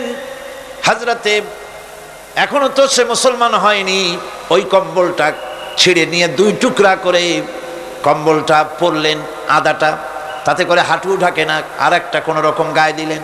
এরপরে হেঁটে হেঁটে কষ্ট করে মদিনায় চলে গেলেন। মসজিদে নববীর ভিতরে ঢুকে দরজার কাছে বসা বিশ্বনবী জনাবে মুহাম্মদুর রাসূলুল্লাহ সাল্লাল্লাহু আলাইহি ওয়াসাল্লাম মসজিদে নববীতে, যুবক, হাঁটুর উপরে কাপড়, মাথার চুল উস্কো খুস্কো চেহারা, ক্ষুধার্ত চেহারা। হুজুর জিজ্ঞেস করছেন তুমি কে? তিনি বললেন আমার নাম আব্দুল উজ্জা, তোমার এই অবস্থা কেন? তিনি বললেন হুজুর ঈমান আনার জন্য বাড়ি ঘর জায়গা জমিন উট বাছুর সব হারাইছি, এমনকি পরনের লুঙ্গিও আমারে দেয় নাই, মার কম্বলটা ছিঁড়িয়ে এনেছি। নবীজি আসহাবে সুফফার ভিতরেই তাকে বসতে দিলেন, তাকে থাকতে দিলেন, আর বললেন তারে কোরআন শরীফ শিখাবা। আব্দুল উজ্জাকে হুজুর বললেন তোমার নাম উজ্জা নয়, তোমার নাম আব্দুল্লাহ। হাদিস শরীফে এসেছে আল্লাহর কাছে দুইটা নাম বেশি প্রিয়, একটা হচ্ছে আব্দুল্লাহ আর একটা হচ্ছে আব্দুর রহমান। মুসলমান হলেন। এরপরে আসহাবে সুফফার মধ্যে বসে আছেন, কোরআন শরীফ জোরে জোরে তেলাওয়াত করেন। আসহাবে সুফফা রাসূলের কাছে নালিশ করলেন, অভিযোগ করলেন হুজুর এই আব্দুল্লাহর কোরআন শরীফ এত জোরে পড়ে, তার চিল্লানির জ্বালায় আমরা বিশ্রাম করতে পারি না। নবীজি বললেন সাহাবীরা আব্দুল্লাহকে বেশি করে চিল্লাইতে দাও, বাধা দিও না, কারণ তার ঈমান বড় দামের ঈমান হয়েছে, ঈমান আনতে গিয়ে কিছু আনতে পারে নাই,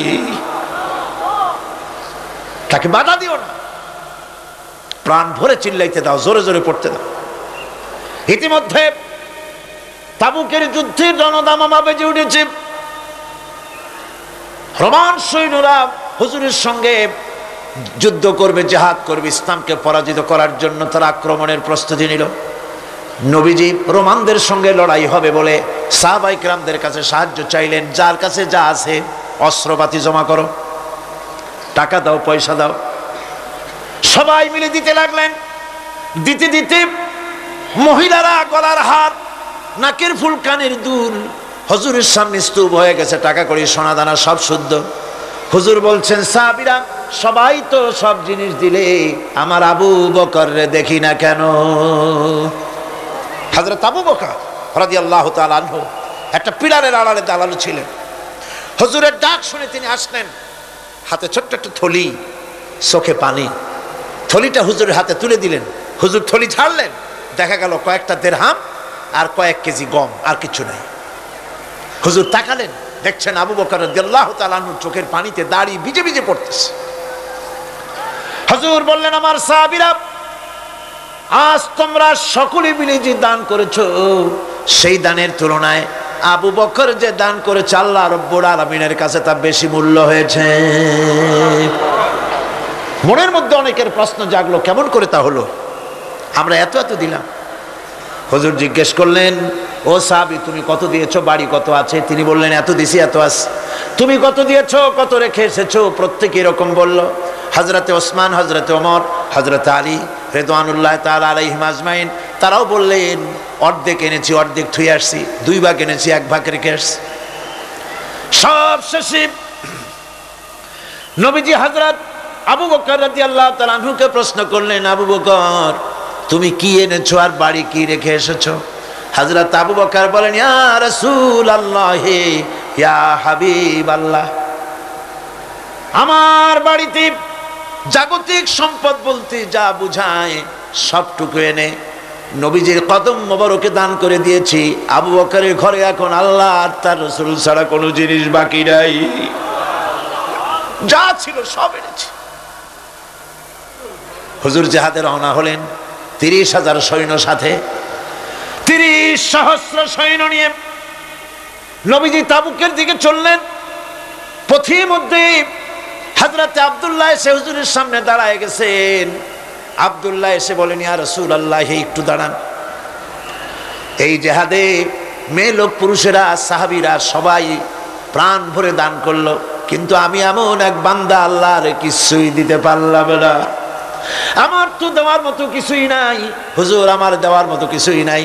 তবে আমি আপনার কাছে দোয়া চাই, আপনি দোয়া করুন আমি যেন এই যুদ্ধে, এই জিহাদের ময়দানে আমি যেন শহীদ হতে পারি। নবীজি বললেন একটু বাকল নিয়ে আসো গাছের। একটা গাছের বাকল আনা হলো। এই বাকলটা হুজুর নিজ হাতে আব্দুল্লাহর হাতে বাঁধা দিলেন আর বললেন, রব্বুল আলামিন, আমি আব্দুল্লাহর রক্ত কাফেরদের জন্য হারাম করে দিলাম। হযরত আব্দুল্লাহ কেঁদে জারজার হয়ে যাচ্ছেন, বলছেন, ইয়া রাসূলুল্লাহ, আমি চাইলাম শহীদ হব আর আপনি আমার রক্তকে কাফেরদের জন্য হারাম করে দিলেন। হুজুর বলেন, আব্দুল্লাহ, এখন যদি তোমার মৃত্যু জ্বরের ভিতর হয়, আল্লাহ রাব্বুল আলামিন তোমারে শাহাদাত নসিব করে দিবেন। তাবুকের ময়দানে হুজুর চলে গেলেন। কয়েকদিন পরে খবর আসলো হুজুরের কাছে, আব্দুল্লাহ কয়েকদিন জ্বর ভোগ করে আব্দুল্লাহ মারা গিয়েছেন। হুজুর বললেন, তার জানাজার ব্যবস্থা করো, কাফন দাফনের ব্যবস্থা করো। ব্যবস্থা হয়ে গেল। রাতের বেলায় দাফন হবে। একজন লোক কবরের কাছে দাঁড়ায় টিম টিম করে একটা আলো নিয়ে দাঁড়ায় আছে, আর একজন লোক কবরের ভিতরে নেমেছেন। দুই ব্যক্তি লাশ দুই হাতে উঁচু করে নিয়ে আসতেছেন কবরের কাছে। যিনি কবরের ভিতরে দাঁড়ানো তিনি বলতেছেন, লাশ বহন করে তোমরা যে দুইজন আনতেছো, লাশের সাথে খবরদার বেয়াদবি করো না, তোমাদের ভাইয়ের সঙ্গে আদব করো। এই বলে কবরের ভিতরে যিনি দাঁড়িয়েছিলেন তিনি লাশটারে ধরলেন। কবরের ভিতরে দাঁড়ায় যিনি লাশ ধরেছেন, লাশকে কবরে শোয়াই দিয়েছেন, তিনি আর কেউ নন, তিনি বিশ্ব নবী মুহাম্মদুর রাসূলুল্লাহ। নিজের হাতে হযরত আব্দুল্লাহকে শোয়াই দিলেন। লাশ বহন করে যে দুইজন আনলেন, তার একজন হলেন হযরত আবু বকর আর একজন হযরত ওমর রাদিয়াল্লাহু তাআলা আনহুমা। আর আলো নিয়ে যিনি দাঁড়িয়েছেন টিম টিম করে জ্বলতেছেন, তিনি হযরত বেলাল। কবরের ভিতরে হযরত আব্দুল্লাহকে শুইয়ে দিয়ে উপরে মাটি দিয়ে নবীজি কবরের দুই দিকে হাত দিয়া আল্লাহ রাব্বুল আলামিনের দরবারে ফরিয়াদ তুললেন, রব্বুল আলামিন, আমি আজকে সন্ধ্যা পর্যন্ত এই আব্দুল্লাহর প্রতি রাজি ছিলাম, খুশি ছিলাম। আল্লাহ গো, তুমি আব্দুল্লাহর প্রতি রাজি হয়ে যাও। হযরত ইবনে মাসউদ রাদিয়াল্লাহু তাআলা আনহু পাশে দাঁড়ানো ছিলেন। চিৎকার দিয়ে কেঁদে কেঁদে বললেন, আয় আল্লাহ তাআলা, এই কবরের ভিতরে আজকে আব্দুল্লাহর লাশটা না হইয়া যদি আমার লাশ হতো, আমার ভাগ্যটা খুলে যেত। শহীদের মর্যাদা আল্লাহ পাকের কাছে সব থেকে বেশি। এই শহীদের পথ নিয়ামত প্রাপ্তদের পথ। যারা নিয়ামত পেয়েছে পৃথিবীতে, নবীজিন, সিদ্দিকিন, শুহাদা, এরাই হচ্ছেন নিয়ামত প্রাপ্ত। আল্লাহর রাস্তায় জীবন দেওয়ায় যে মজা, পৃথিবীতে আর কোনো কিছুতে সেই মজা নাই। হযরত ওমর রাদিয়াল্লাহু তাআলা আনহু দোয়া করতেন, আল্লাহুম্মা রযুকনি শাহাদাতান ফি সাবিলিক ওয়াজআল মাউতি ফি বালাদি রাসূলিক। আয় আল্লাহ, তুমি আমাকে শাহাদাতের মত আমাকে দান করো। শাহাদাতের তামান্না প্রত্যেকটি মুসলমানের ভেতরে থাকতে হবে। শহীদ হওয়া যাবে ইসলামের জন্য। সময় হয়তো আসতে পারে, হয়তো এমন সময় আসতে পারে যখন কোরআনের মর্যাদাকে টিকে রাখার জন্যে, সুন্নতে নববীকে টিকে রাখার জন্যে জান দেওয়া লাগতে পারে। তখন কি আপনারা জীবন দিতে পারবেন?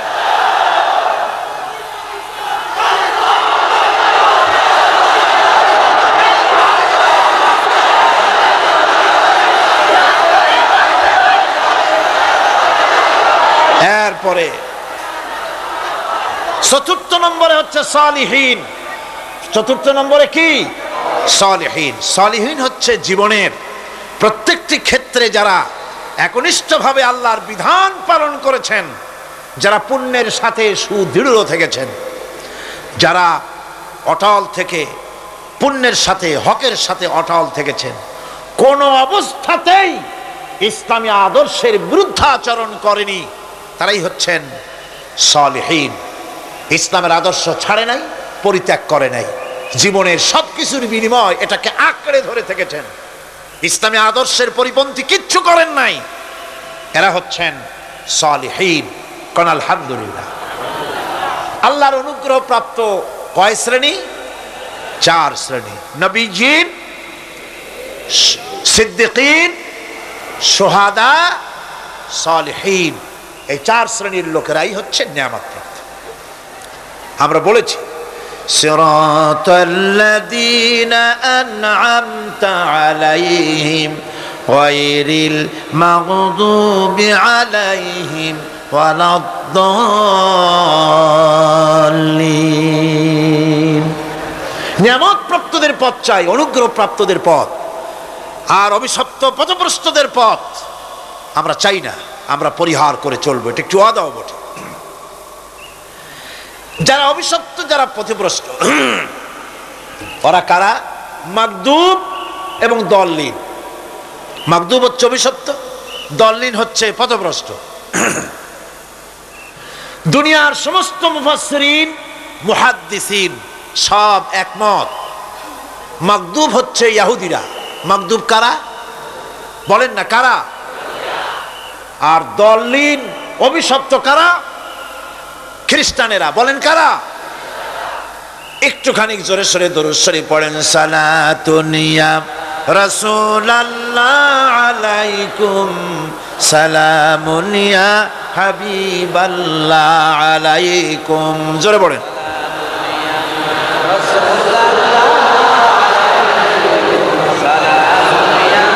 আদা সালাতুন ইয়া রাসূলুল্লাহ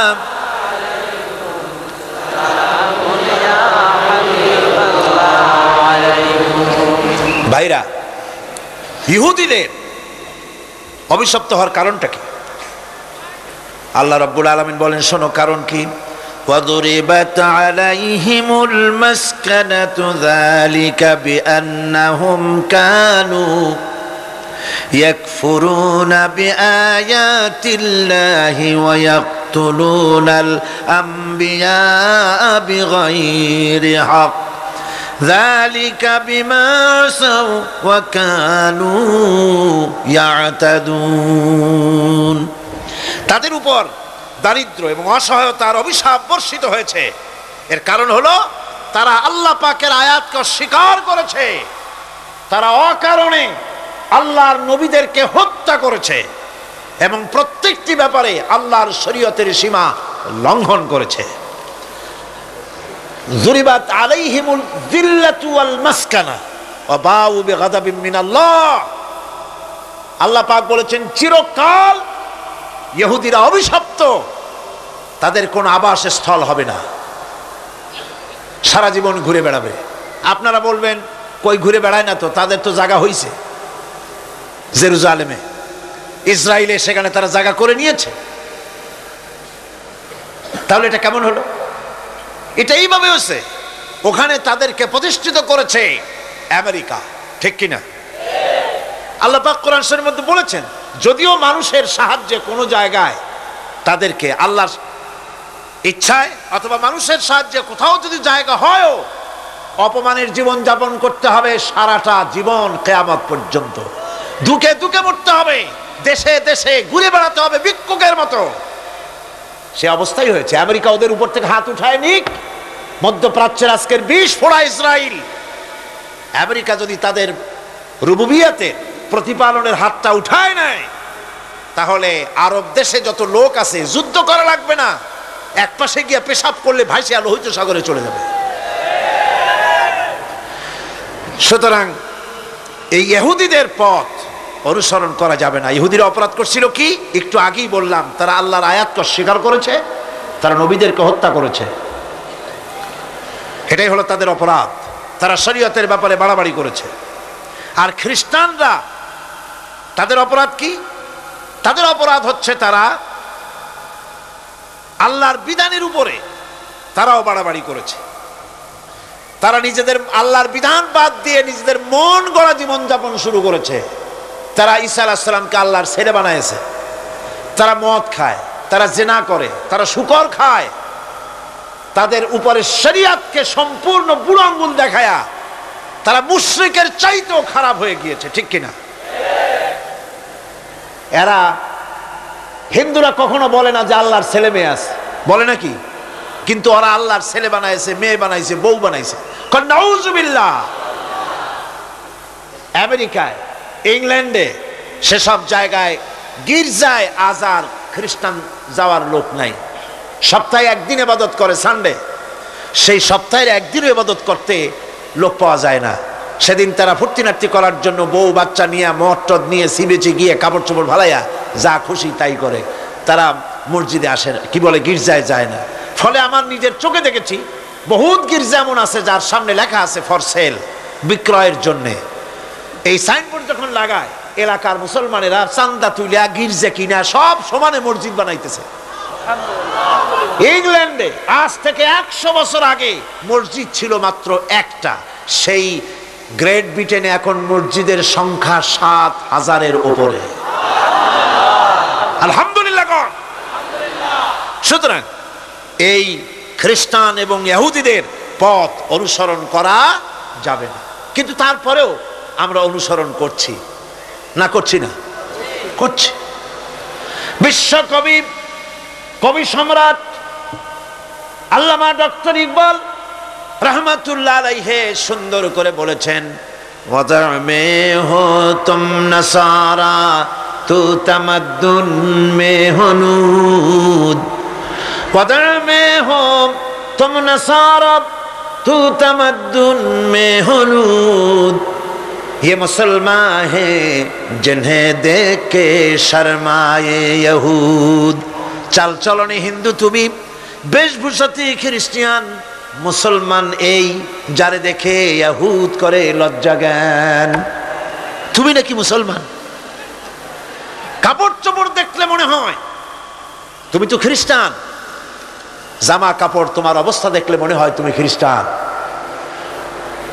তোমার ওঠা বসা, বিয়ে শাদী, সংস্কৃতি দেখলে মনে হয় তুমি হিন্দু।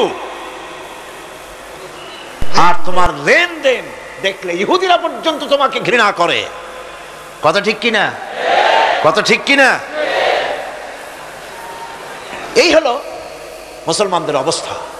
সুতরাং আল্লাহ পাক বলছেন ইহুদিদেরকে ছাড়তে হবে, খ্রিস্টানদের অনুকরণ ছাড়তে হবে। ইহুদি খ্রিস্টান সকলের অনুকরণ ছেড়ে দিয়ে নিয়ামত প্রাপ্ত ওই 4 শ্রেণীর লোকের অনুসরণ করতে হবে। তাহলেই খাঁটি মুসলমান হওয়া যাবে। কোন আলহামদুলিল্লাহ। এই হলো সূরা ফাতিহা, যা গত আজকের দিন সহ 5 দিন আমরা আলোচনা করলাম। কোন আলহামদুলিল্লাহ। এখন এই সূরা ফাতিহাকে আমি আপনাদের পকেটে উঠায় দিতে চাই, যাতে করে মনে থাকে। 5 দিনের অনেক কথা এক জায়গায় করে দিলে মনে করতে সুবিধা হবে, ঠিক কিনা? মনে রাখতে সুবিধা হবে। সূরা ফাতিহা আয়াত কয়টা? এই 7টি আয়াতের 7টি শিক্ষা আছে। সূরা ফাতিহার শিক্ষা 1, সকল প্রশংসা কেবলমাত্র হাদিস শরীফে এসেছে, ইদা মুদিহাল ফাসিকু ইহতাজ্জাতিল আরশ।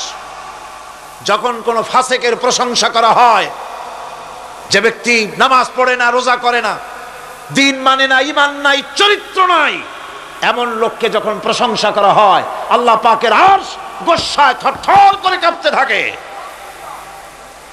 সুতরাং সমস্ত প্রশংসা হবে কার?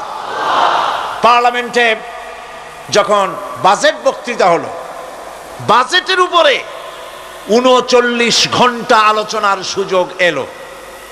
আমি দেখলাম প্রত্যেকেই আলোচনার সময় বলছেন, আমি স্মরণ করছি সহস্র বছরের অমুক, শ্রেষ্ঠ অমুক, আমার নেতা অমুক, এভাবে বলছে।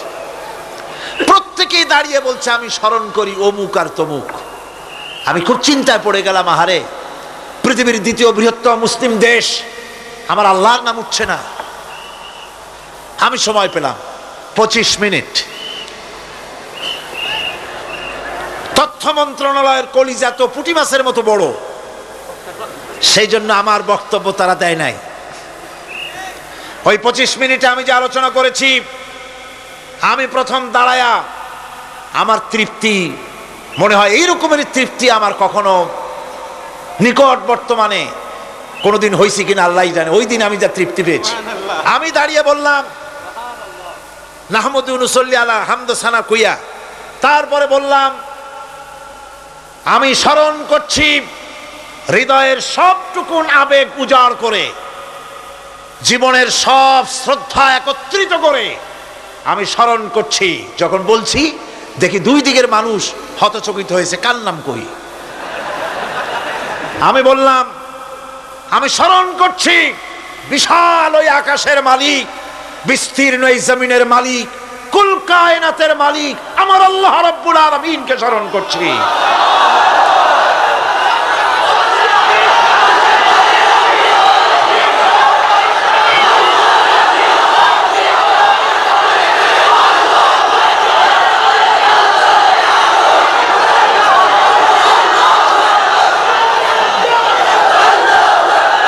সুতরাং আমি দারুণ তৃপ্তি পেয়েছি। আপনাদেরকেও বলি, প্রশংসা হবে কেবলমাত্র আল্লাহ পাকের। প্রশংসা কার? আর প্রশংসা হবে বিশ্ব নবী জনাবে মুহাম্মদ রাসূলুল্লাহ সাল্লাল্লাহু আলাইহি ওয়াসাল্লাম। চিৎকার মেরে সারা জীবন আল্লাহ এবং রাসূলের প্রশংসা করতেই থাকবো ইনশাআল্লাহ। আমাদের করতে হবে, মুসলমানদের দায়িত্ব। আর প্রশংসা করব যারা আমার রাসূলের, আল্লাহর হুকুম মানে আর আমার রাসূলের অনুসরণ অনুকরণ যারা করে, তারা আমাদের সম্মানের পাত্র। আলহামদুলিল্লাহ। 2, শেষ বিচারের একমাত্র মালিক হচ্ছেন আল্লাহ পাক। সূরা ফাতিহার দ্বিতীয় শিক্ষা। শেষ বিচারের দিন, ডে অফ জাজমেন্ট, শেষ বিচারের দিনের মালিককে একচ্ছত্র অধিপতি আল্লাহ রাব্বুল আলামিন। যেদিন কেউ কথা বলতে পারবে না আল্লাহ পাকের নির্দেশ ছাড়া, সেই হাসরের মাঠের একচ্ছত্র মালিক আল্লাহ পাক। সুপ্রিম কোর্টের সুপ্রিম কোর্ট, সমস্ত জাস্টিসদের জাস্টিস হবেন আল্লাহ সুবহানাহু ওয়া তাআলা। এটা হলো দ্বিতীয় শিক্ষা, মনে রাখতে হবে। সেদিন আল্লাহ পাক তিনি বিচার করবেন, কঠিন বিচার হবে সেদিন, এটা মনে রাখতে হবে। 3 নম্বরের শিক্ষা হচ্ছে সূরা ফাতিহার শিক্ষা নাম্বার 3, জীবনের সকল ক্ষেত্রে গোলামি, আনুগত্য, দাসত্ব একমাত্র কেবলমাত্র শুধুমাত্র আল্লাহ রাব্বুল আলামিনের। গোলামি কার হবে? চিল্লায় বলেন, কার হবে? 3। 4 নম্বরে সাহায্য চাইতে হবে কেবলমাত্র কার কাছে? আল্লাহ পাকের কাছে। 5, হেদায়েতের গ্রন্থ হিসাবে গ্রহণ করতে হবে আল্লাহ পাকের কোরআনে কারীমকে। 6, অনুসরণ করতে হবে কেবলমাত্র নবীয়িন, সিদ্দিকিন, শুহাদা, সালেহিনদেরকে।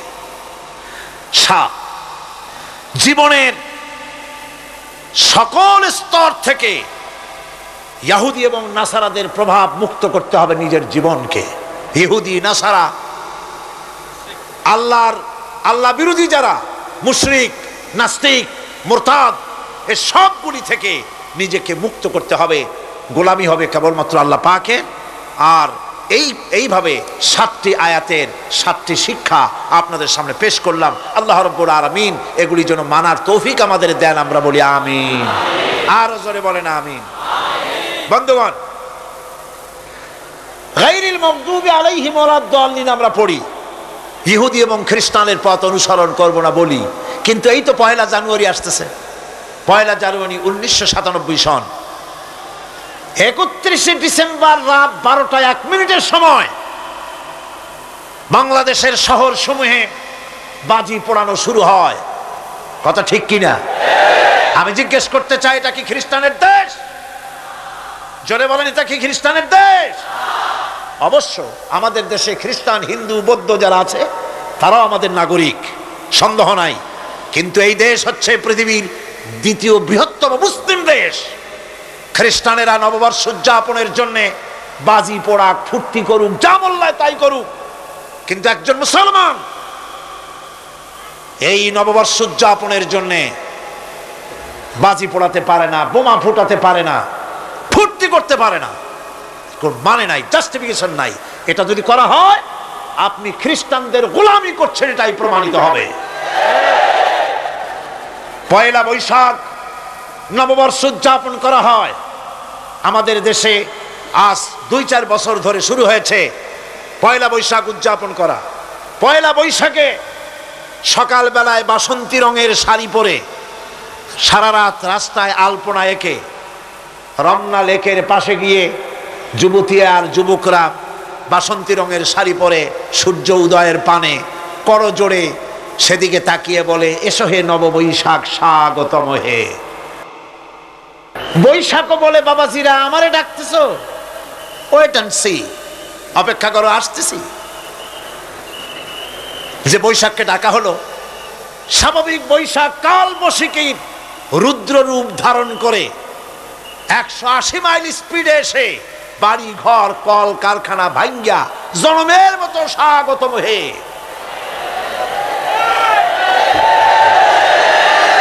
এরপর রাজনৈতিক নেতৃবৃন্দ এবং বুদ্ধিজীবী, ছাত্রছাত্রী, শিক্ষক, এক শ্রেণীর শিক্ষকবৃন্দ মঙ্গল প্রদীপ জ্বালিয়ে দিনের সূচনা করেন। কুকুরের মুখোশ, গাধার মুখোশ, কুমিরের মুখোশ পরে মিছিল করেন। ঢোল আরো কি হাবিজাবি বাজাইয়া ফুর্তির চোটে শীতই পড়বে না খারাপ হয়ে থাকবে দিশা করতে পারে না। ঠিক কিনা কন?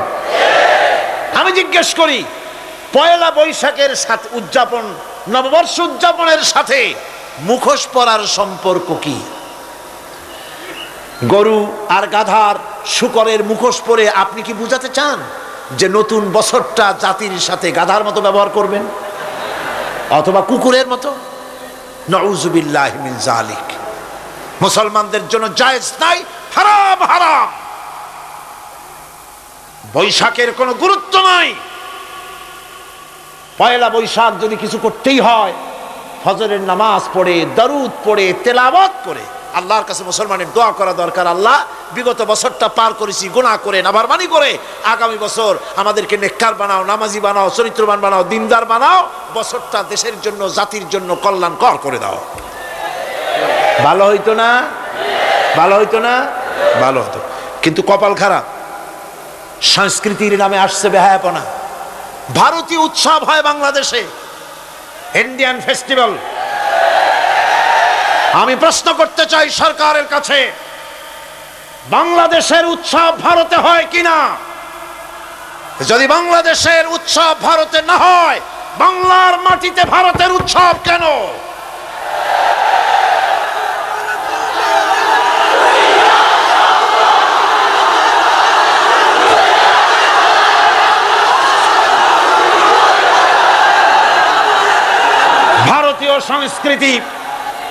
ভারতীয় সংস্কৃতি মুসলমানদের জন্য এইডসের চাইতেও মারাত্মক। ওই সংস্কৃতির সাথে আমাদের কোনো মিল নাই। তেল আর পানি কোনোদিন মিশবে না। আমাদের সংস্কৃতি সম্পূর্ণ আলাদা, ঈমান ভিত্তিক, তাওহীদ ভিত্তিক সংস্কৃতি আমাদের। যুবতী মেয়েদেরকে এনে প্রতিদিন সপ্তাহে সপ্তাহে ডজনকে ডজন শিল্পী আনা হচ্ছে আমাদের দেশে, গায়িকা, নর্তকী। আমাদের দেশের ভাবমূর্তিকে নষ্ট করা হয়েছে। গান বাজনার দিকে উঠে পড়ে লেগে গিয়েছে জাতি আজ। এ জাতির দুর্ভাগ্য কোথায় গিয়ে ঠেকবে আল্লাহ পাক জানেন। আমরা মুসলমান, আমাদের উন্নতি, আমাদের অরুজ, আমাদের জওয়াল, আমাদের উন্নতি আর আমাদের অবনতি কিসে হবে? বিশ্বকবি বলছেন, আ তুঝে বাতাও তকদীরে উমম ক্যা হ্যায়, আ তুঝে বাতাও তকদীরে উমম ক্যা হ্যায়, শমশীর ও সনা আউয়াল তাউস ওর বাবাগীর। এসো, এ জাতির অগ্রগতি আর উন্নতির ইতিহাস তোমারে শোনাই।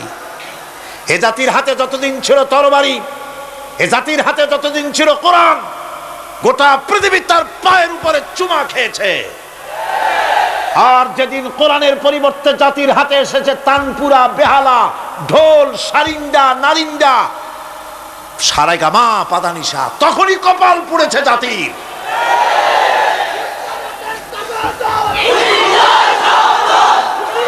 আজ আমাদের দেশে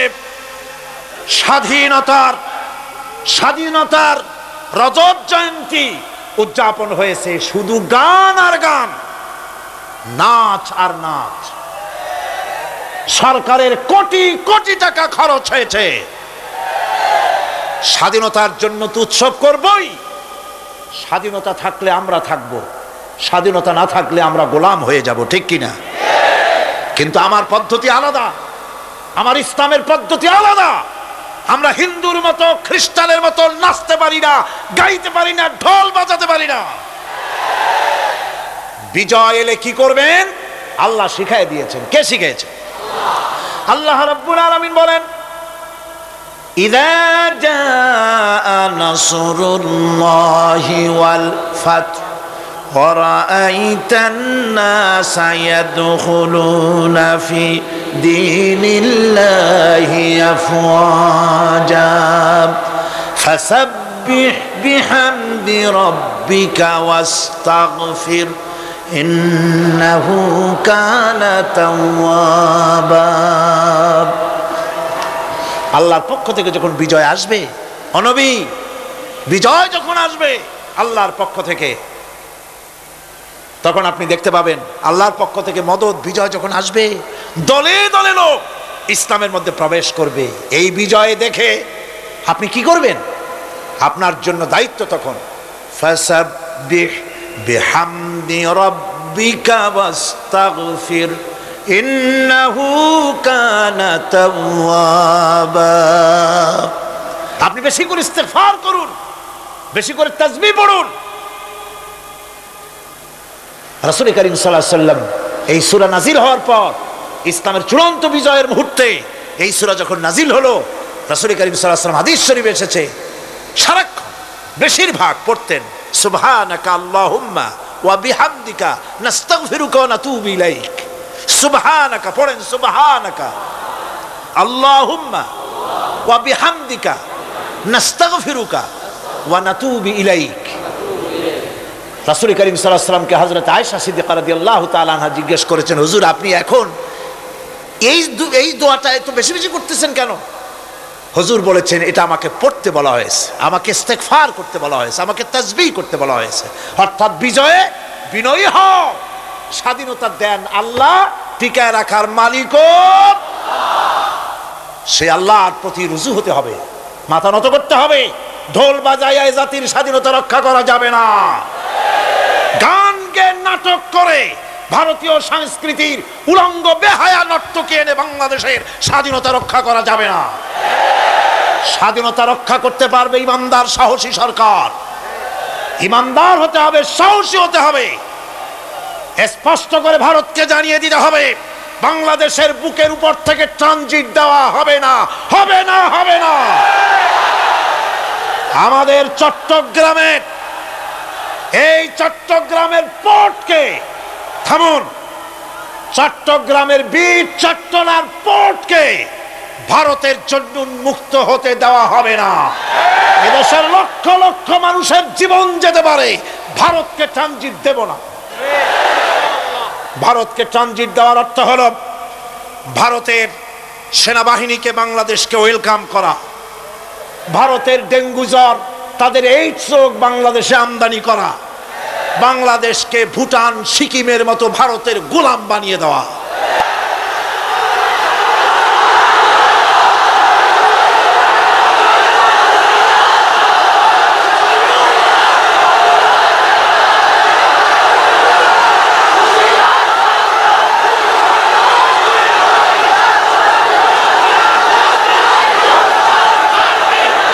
বন্ধুগণ, বন্ধুগণ, আমি বলতেছিলাম থামুন।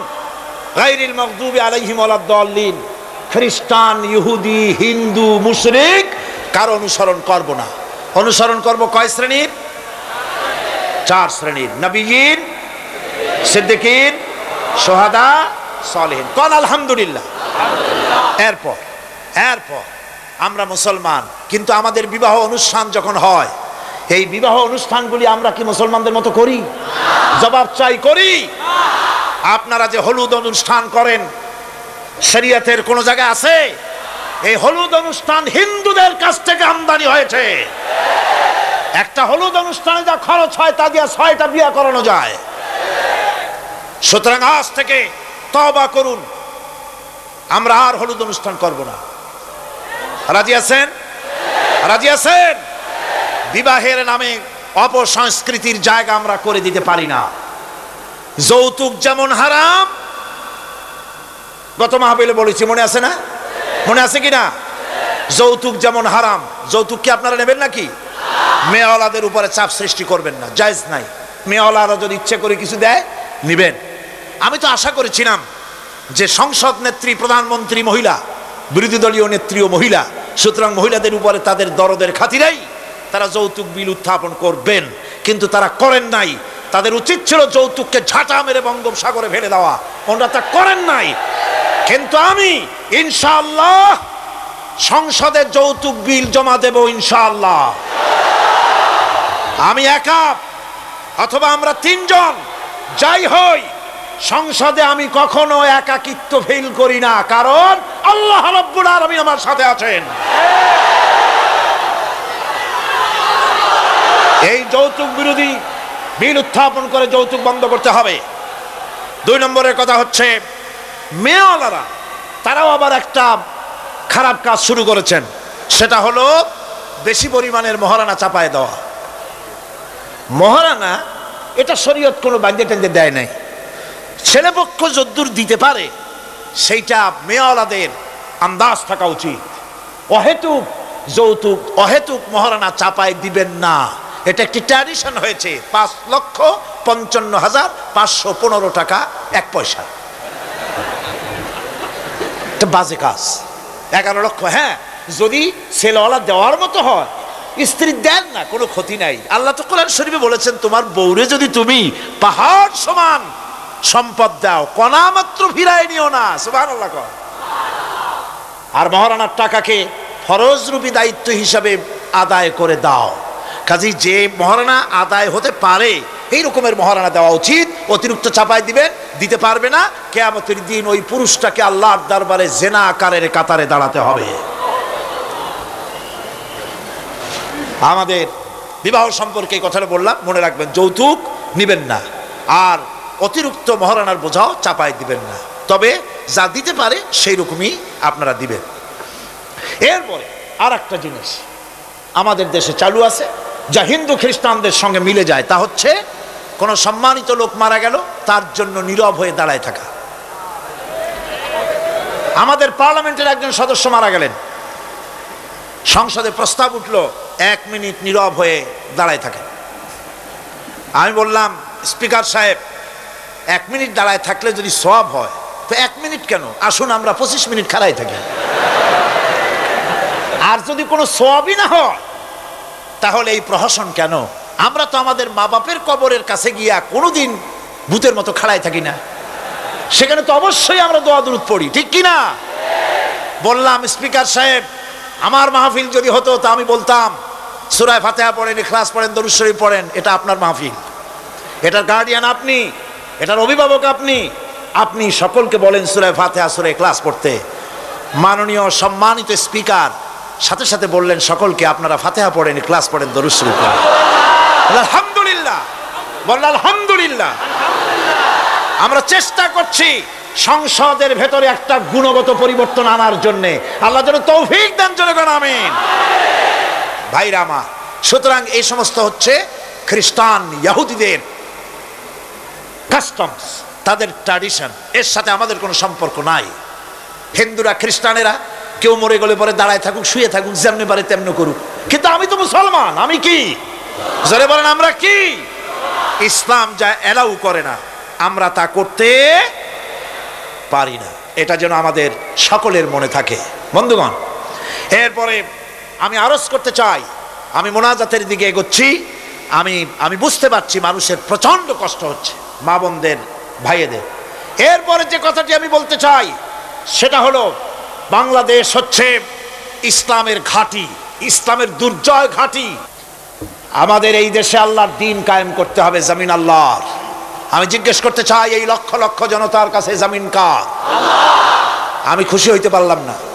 আপনারা আল্লাহর নামটা কি জোরে নিছিলেন? গায়ে যত শক্তি আছে ওই শক্তি দিয়ে আল্লাহর নামটা নিছিলেন? যদি না নিয়ে থাকেন, সবটা শক্তি নিয়ে আপনারা বলেন জমিন কার? আরো জোরে বলতে হবে, জমিন কার? আকাশ কার? বাতাস কার? এ মানব গোষ্ঠী কার? আইন চলবে কার? সুতরাং আল্লাহর আইনের উল্টা ধর্মনিরপেক্ষতাবাদ, জাতীয়তাবাদ, পুঁজিবাদ, সমাজতন্ত্র মানি না, মানি না, মানি না।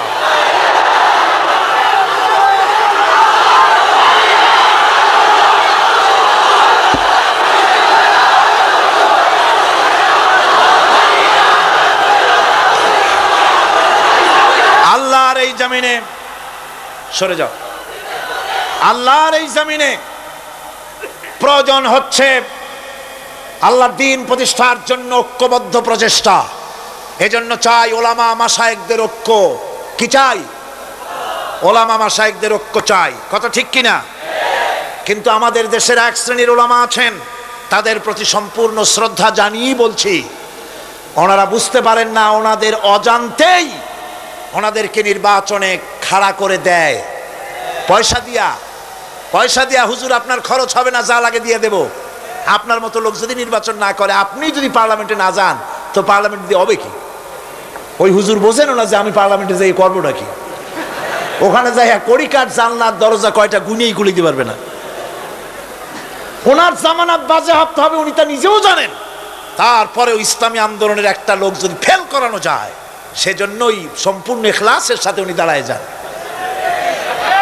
আর এজন্যে পার্শ্ববর্তী দেশ থেকে কিছু লোক আসেন, তারা এসে এদেশের মুসলমান এবং ওলামাদের মধ্যে অনৈক্য ঘটায় যান। তারা যত বড় আলেম হোক আর পীর নামের হোক, আমি তাদেরকে সাবধান হতে বলি, আপনার রাজনীতি আপনার দেশে করুন। আওলাদের রাসূলের নাম লাগাইয়া বাংলাদেশের রাজনীতিতে নাক গলাবেন না।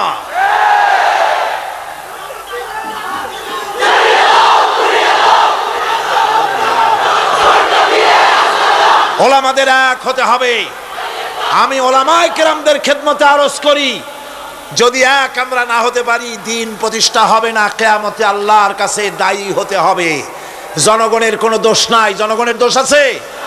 জনগণের দোষ আমি দেই না। বিশ্বাস করুন, যদি আল্লাহ না করুন এদেশে ইসলামী আদর্শ বাস্তবায়িত না হয়, ইসলামী স্টেট কায়েম না হয়, তাহলে কিয়ামতের দিন আলেম, ওলামা, পীরেরা জনগণের চাইতে সবচাইতে বড় আসামি হবে কিয়ামতে। আল্লাহ পাক এ জাতির ওলামাদের, এ জাতির রাহবরদেরকে ঐক্যবদ্ধ হওয়ার তৌফিক দান করুন। ওনারা যত ফতোয়া দেন, সমস্ত ফতোয়া ইসলামী আন্দোলনের বিরুদ্ধে। মদখোরের কাছ থেকে টাকা নিতে আপত্তি নাই, নিজের মঞ্চে জেনাকার, খুনি, মদখোরকে নিয়ে এক প্ল্যাটফর্মে বসে বক্তৃতা করতে আপত্তি নাই, কিন্তু ইসলামী আন্দোলনের লোককে মঞ্চে জায়গা দেয় না। সমস্ত ফতোয়া ইসলামী আন্দোলনের বিরুদ্ধে তারা দেন।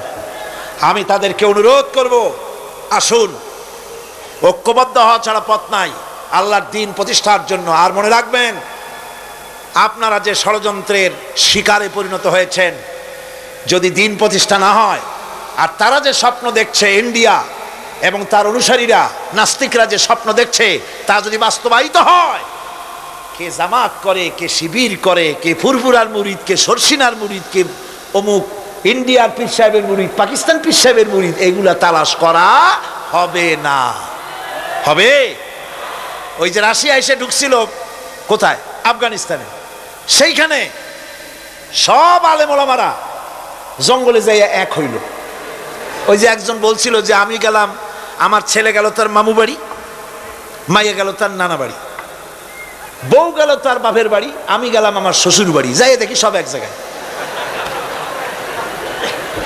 এই লোকগুলি আলেম ওলামা পীর বুজুর্গ সব গিয়া পাহাড়ের মধ্যে এক জায়গায় হয়েছে। হায় হায়, সুন্নি, কড়া সুন্নি, গোলাপি সুন্নি, ওহাবি, ঠান্ডা সুন্নি, তারপরে দেওবন্দি সব এক জায়গায়। হায় হায় কি সর্বনাশটা করলাম, যদি ঐক্য থাকতাম তাহলে কি আর আসি আমাদের উপরে হামলা হতে পারতো, করতে পারতো?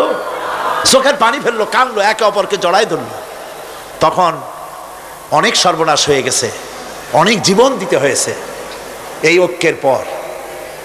তারপরে আল্লাহ মেহেরবানি করেছেন তওবা করার কারণে।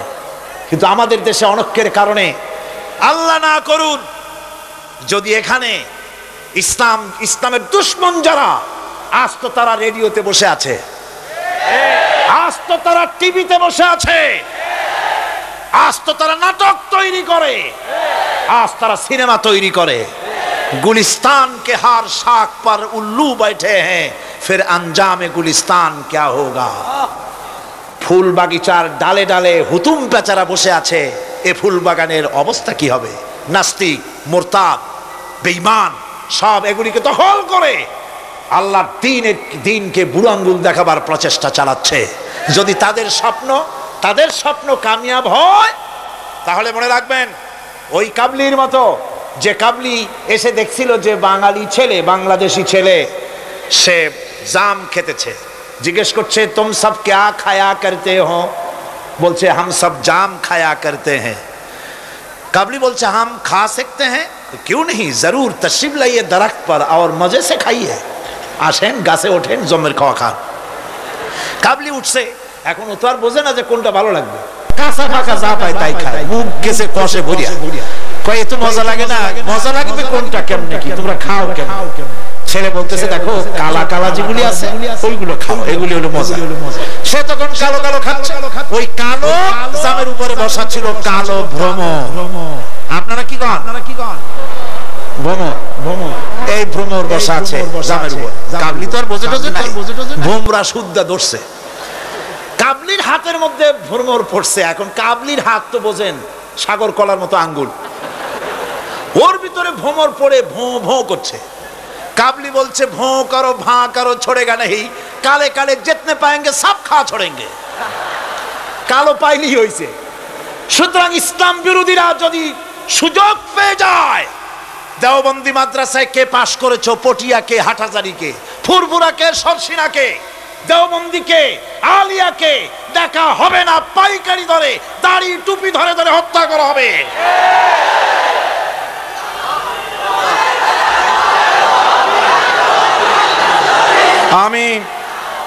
আমি অত্যন্ত বিনীতভাবে চট্টগ্রামের তাফসিরের কোরআন মাহফিলের পক্ষ থেকে গোটা দেশবাসীকে আহ্বান জানাই, আলেম ওলামাদের প্রতি বলি, আপনাদের পায়ে ধরি, ওলামা হাজরাত, পীর সাহেব কেবলারা আপনাদের পায়ে ধরি, আল্লাহর রাস্তায় ঐক্যবদ্ধ হন, ইসলামী আন্দোলনের বিরুদ্ধে ফতোয়া দিবেন না। এটি আত্মঘাতী কাজ। নিজেদের সর্বনাশ নিজেরা করছেন, নিজেদের পায়ে নিজেরা কুড়াল মারতেছে। এরপরে আমি যুবকদের জন্য বলবো, যুবকরা তোমরা যারা মাহফিলে এসেছো, মাহফিলে যুবকরাই বেশি আসে আলহামদুলিল্লাহ। এই জন্য মাহফিলে লোক ঠেকাবার জন্য কত যে চেষ্টা, তাদের চেষ্টার কোনো অবধি নাই। এই আমার বিরুদ্ধে 1989-90 দুইটা বছর যা জ্বালানো হয়েছে, যেখানে যাই, আমি যাওয়ার আগেই হযরত হরতাল শরীফ আইসে হাজির, 144 ধারা হাজির। তো মাবুদের মেহেরবানি, জনগণ কোরআনের পাগল, বাংলাদেশের জনগণ যেখানে 144 দিয়েছে সরকার, জনগণ সেখানে 288 বানায় দিছে। এক পত্রিকায় দেখলাম সেখানে লিখেছে হরতালও সফল, তাফসিরও সফল। তা আবার কেমনে? তারপরে দেখলাম উনি নিজেই লিখছেন, তিনি আবার এখনকার সরকারের একজন মন্ত্রীও, প্রতিমন্ত্রী। তিনি লিখছেন সেখানে যে সাইদি যেখানে যায় হরতালের ডাক দেওয়া হয়।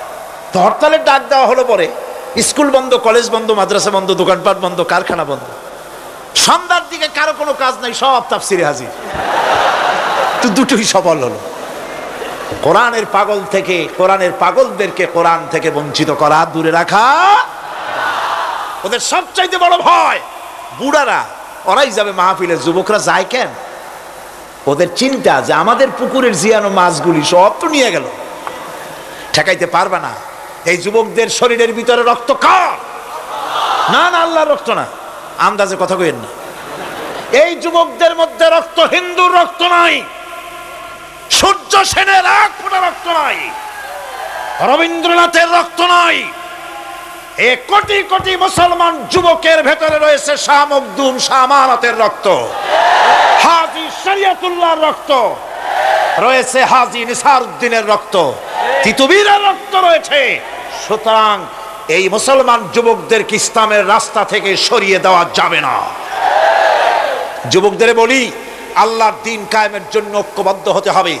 বাংলাদেশ আল্লাহর জমিন, কোরআনের আইন এখানে প্রতিষ্ঠার জন্য যুবকদের বলি, ইসলাম শেখো, কোরআন শেখো, চরিত্র বানাও।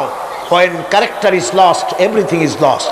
চরিত্রই যখন হারাবে তখন তোমার কাছে হারাবার মতো আর কোনো জিনিস বাকি থাকবে না। চরিত্রকে বলবৎ রাখবে। চরিত্র হলো সবচাইতে মানুষ হওয়ার জন্য চরিত্র শ্রেষ্ঠ জিনিস। এই চরিত্রকে তোমরা হেফাজত করবে, 5 ওয়াক্ত নামাজ পড়বে, ওয়াকুনু মা'আস সাদিকিন, সত্যবাদীদের সাথে থাকবে। যারা ইসলামের আন্দোলন করে তাদের সাথী হও, তাদের কর্মী হও। আল্লাহ রাব্বুল আলামিন তোমাদেরকে যুগের খালিদ বিন ওলীদ আল্লাহ বানায় দিবেন। আমি তো বিশ্বাস করি এই যুবকদের হাতেই ইসলামের পতাকা উড়বে বাংলাদেশে ইনশাআল্লাহ।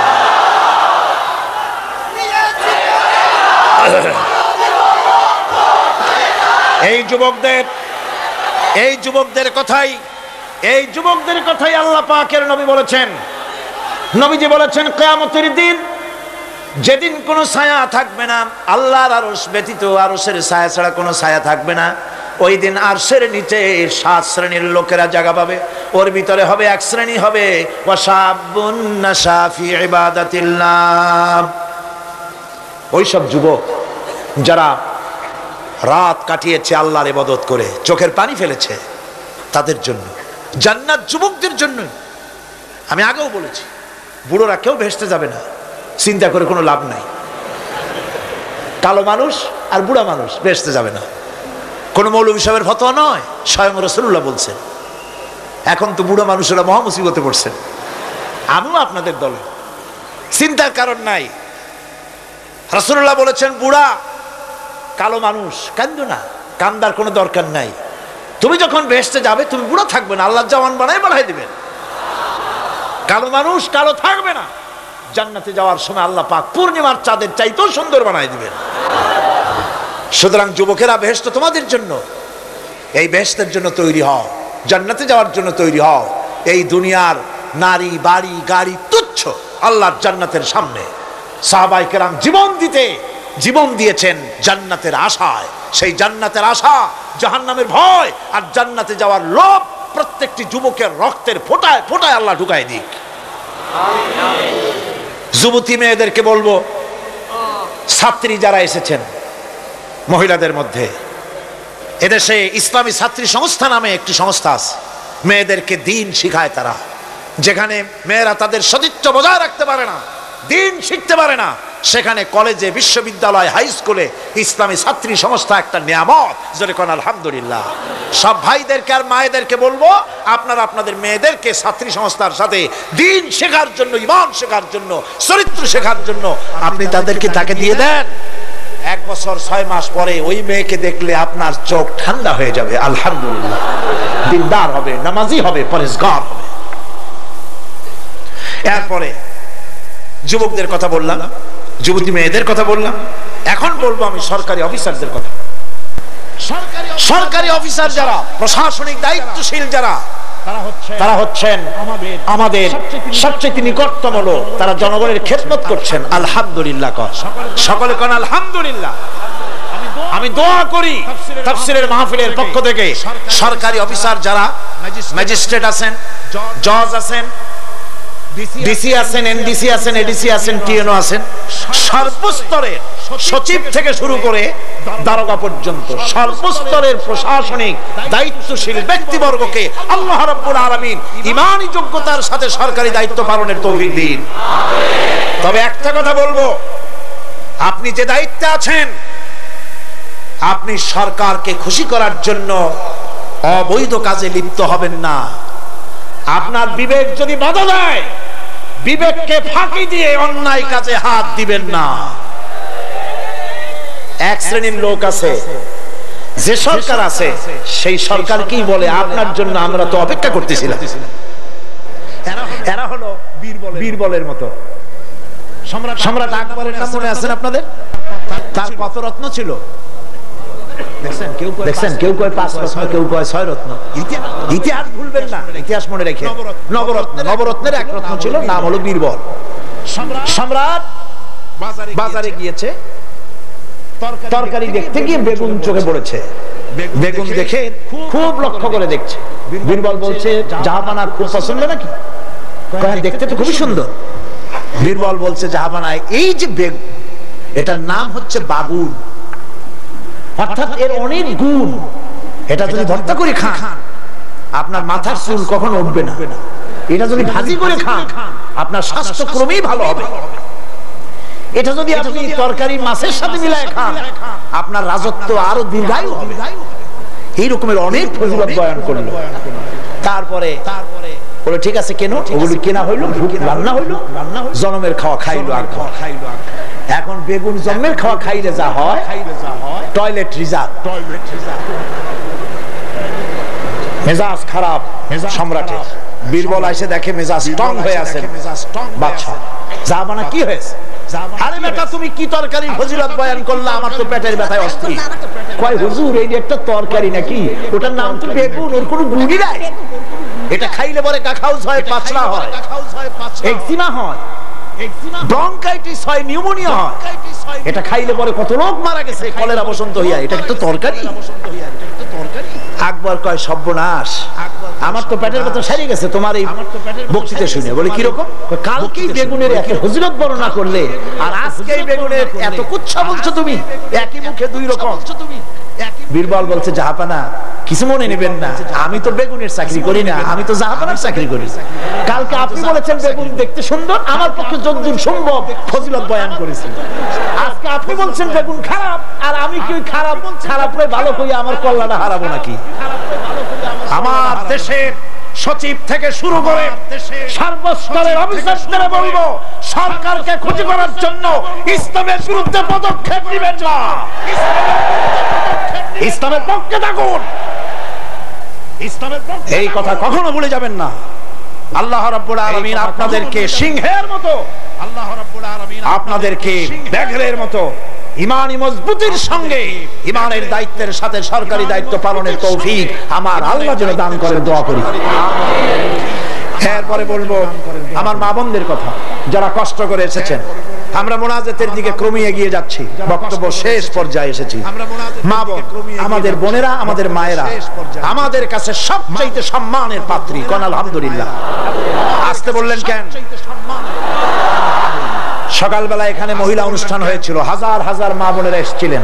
একজনে প্রশ্ন করলেন যে স্বামীর পায়ের তলে নাকি স্ত্রীর জান্নাত। আমি বলেছি এটা বাজে কথা, মিথ্যে কথা। স্বামীর পায়ের তলে রাসূলুল্লাহ এরকম কথা কখনো বলেন নাই, বরং হুজুর বলেছেন মায়ের পায়ের তলে সন্তানের জান্নাত। আলহামদুলিল্লাহ। আমি আগেও বলেছি আমরা পুরুষ, আমাদের পায়ের তলে জুতা, আর আপনারা পর্দার আড়ালে আমাদের বোনেরা মায়েরা, আপনাদের পায়ের তলে আল্লাহর জান্নাত। আর আপনারা খাদিজার উত্তরসূরি, আপনারা ফাতেমার উত্তরসূরি, আপনারা হযরত আয়েশার উত্তরসূরি। আপনাদের সতীত্বকে বিনষ্ট করার জন্য এক শ্রেণীর বুদ্ধিজীবীরা আপনাদেরকে ময়দানে নামাতে চায়। ইসলাম আপনাদেরকে অধিকার দিয়েছে, এত বড় অধিকার কেউ দেয়নি। আমি সব সময় বলি, মায়েরা বোনেরা আমার দেশের মুসলিম মহিলারা যদি জানতেন ইসলাম তাদেরকে কি মর্যাদা দিয়েছে, এটা যদি তারা জানতেন, তাহলে ইসলামের দেওয়া অধিকারটা পাওয়ার জন্য তারা রাস্তায় নেমে মিছিল করতেন যে শুধু ইসলাম আমাদের যে মর্যাদা দিয়েছে সেইটা ফিরায় দাও, আর কিচ্ছু চাই না, ওইটাই ফেরত দাও। মা বোনেরা, ইসলাম প্রতিষ্ঠিত হলে পরে বাংলাদেশে যদি ইসলাম কায়েম হয়, আপনাদের চাকরি, শিক্ষা, ব্যবসা, আপনাদের সবটা ইসলাম সংরক্ষণ করবে। অর্ধেক জনশক্তি নারী, আপনাদেরকে অবহেলা কেউ করতে পারবে না। রাসূলুল্লাহ করেন নাই, আল্লাহ করেন নাই। রাসূলের মসজিদে আল্লাহর নবী নিজে মহিলাদের জন্য জায়গা করে দিয়েছেন। আজও মসজিদে নববীতে বাবুন নিসা, মহিলাদের জন্য আলাদা দরজা রিজার্ভ রয়েছে। আলহামদুলিল্লাহ, আলহামদুলিল্লাহ। আমার মা বোনেরা, রাসূলুল্লাহ সাল্লাল্লাহু আলাইহি ওয়াসাল্লামের সব ছেলেরা ছেলে মারা গেলেন, বেঁচে ছিলেন সব মেয়েরা। এমন একটা হাদিস খুঁজে পাওয়া যাবে না যে আল্লাহর নবী দোয়া করে বলেছিলেন আল্লাহ ছেলে মরে গেল আমার একটা ছেলে দাও। এমন একটা হাদিস মেয়েতেই সন্তুষ্ট ছিলেন, কোন আলহামদুলিল্লাহ। আমার হুজুর বলেছেন বিদেশে যাবে, বাজারে যাবে, কিছু না কিছু উপহার সামগ্রী বাড়ি কিনে নিয়ে যাও, আর ঘরের মধ্যে ঢুকে প্রথমেই দিবে মেয়েকে দিয়ে দেওয়া শুরু করবে। সুবহানাল্লাহ কইতে ইচ্ছা করে না মেয়েরা? প্রথমে কারে দিবা? মনে রাখবেন আপনারাও, প্রথমে মেয়েকে দিবেন, প্রথমে মেয়েকে দিবেন, মেয়েকে যত্ন করবেন। অনেক কপাল পোড়া পুরুষ আছে বারবার মেয়ে হয় দেখে মুখটা কালো হয়ে যায়, বউকে তালাক পর্যন্ত দেয়। এগুলি যায়। মেয়ে নিয়ামত, মেয়ে কি নিয়ামত। মেয়েদেরকে সম্মান করুন, মেয়ে জাতিকে সম্মান করুন। পত্র পত্রিকায় দেখি স্কুল যখন ছুটি হবে, girls school, girls high school, girls college ছুটি হবে যখন, বা ক্লাস শুরু হবে যখন, রাস্তার পাশে এক শ্রেণীর বখাটে ছেলেরা গিয়ে দাঁড়ায় থাকে, শীষ দেয়, বাজে কথা বলে। আশ্চর্য কথা, তুমি কি তোমার এক মায়ের পেটে আসনি? তোমার মা নাই, তোমার বোন নাই, তুমি অন্য মেয়েদের দিকে তাকায়া তাকে উত্তক্ত করো, তোমার লজ্জা করে না?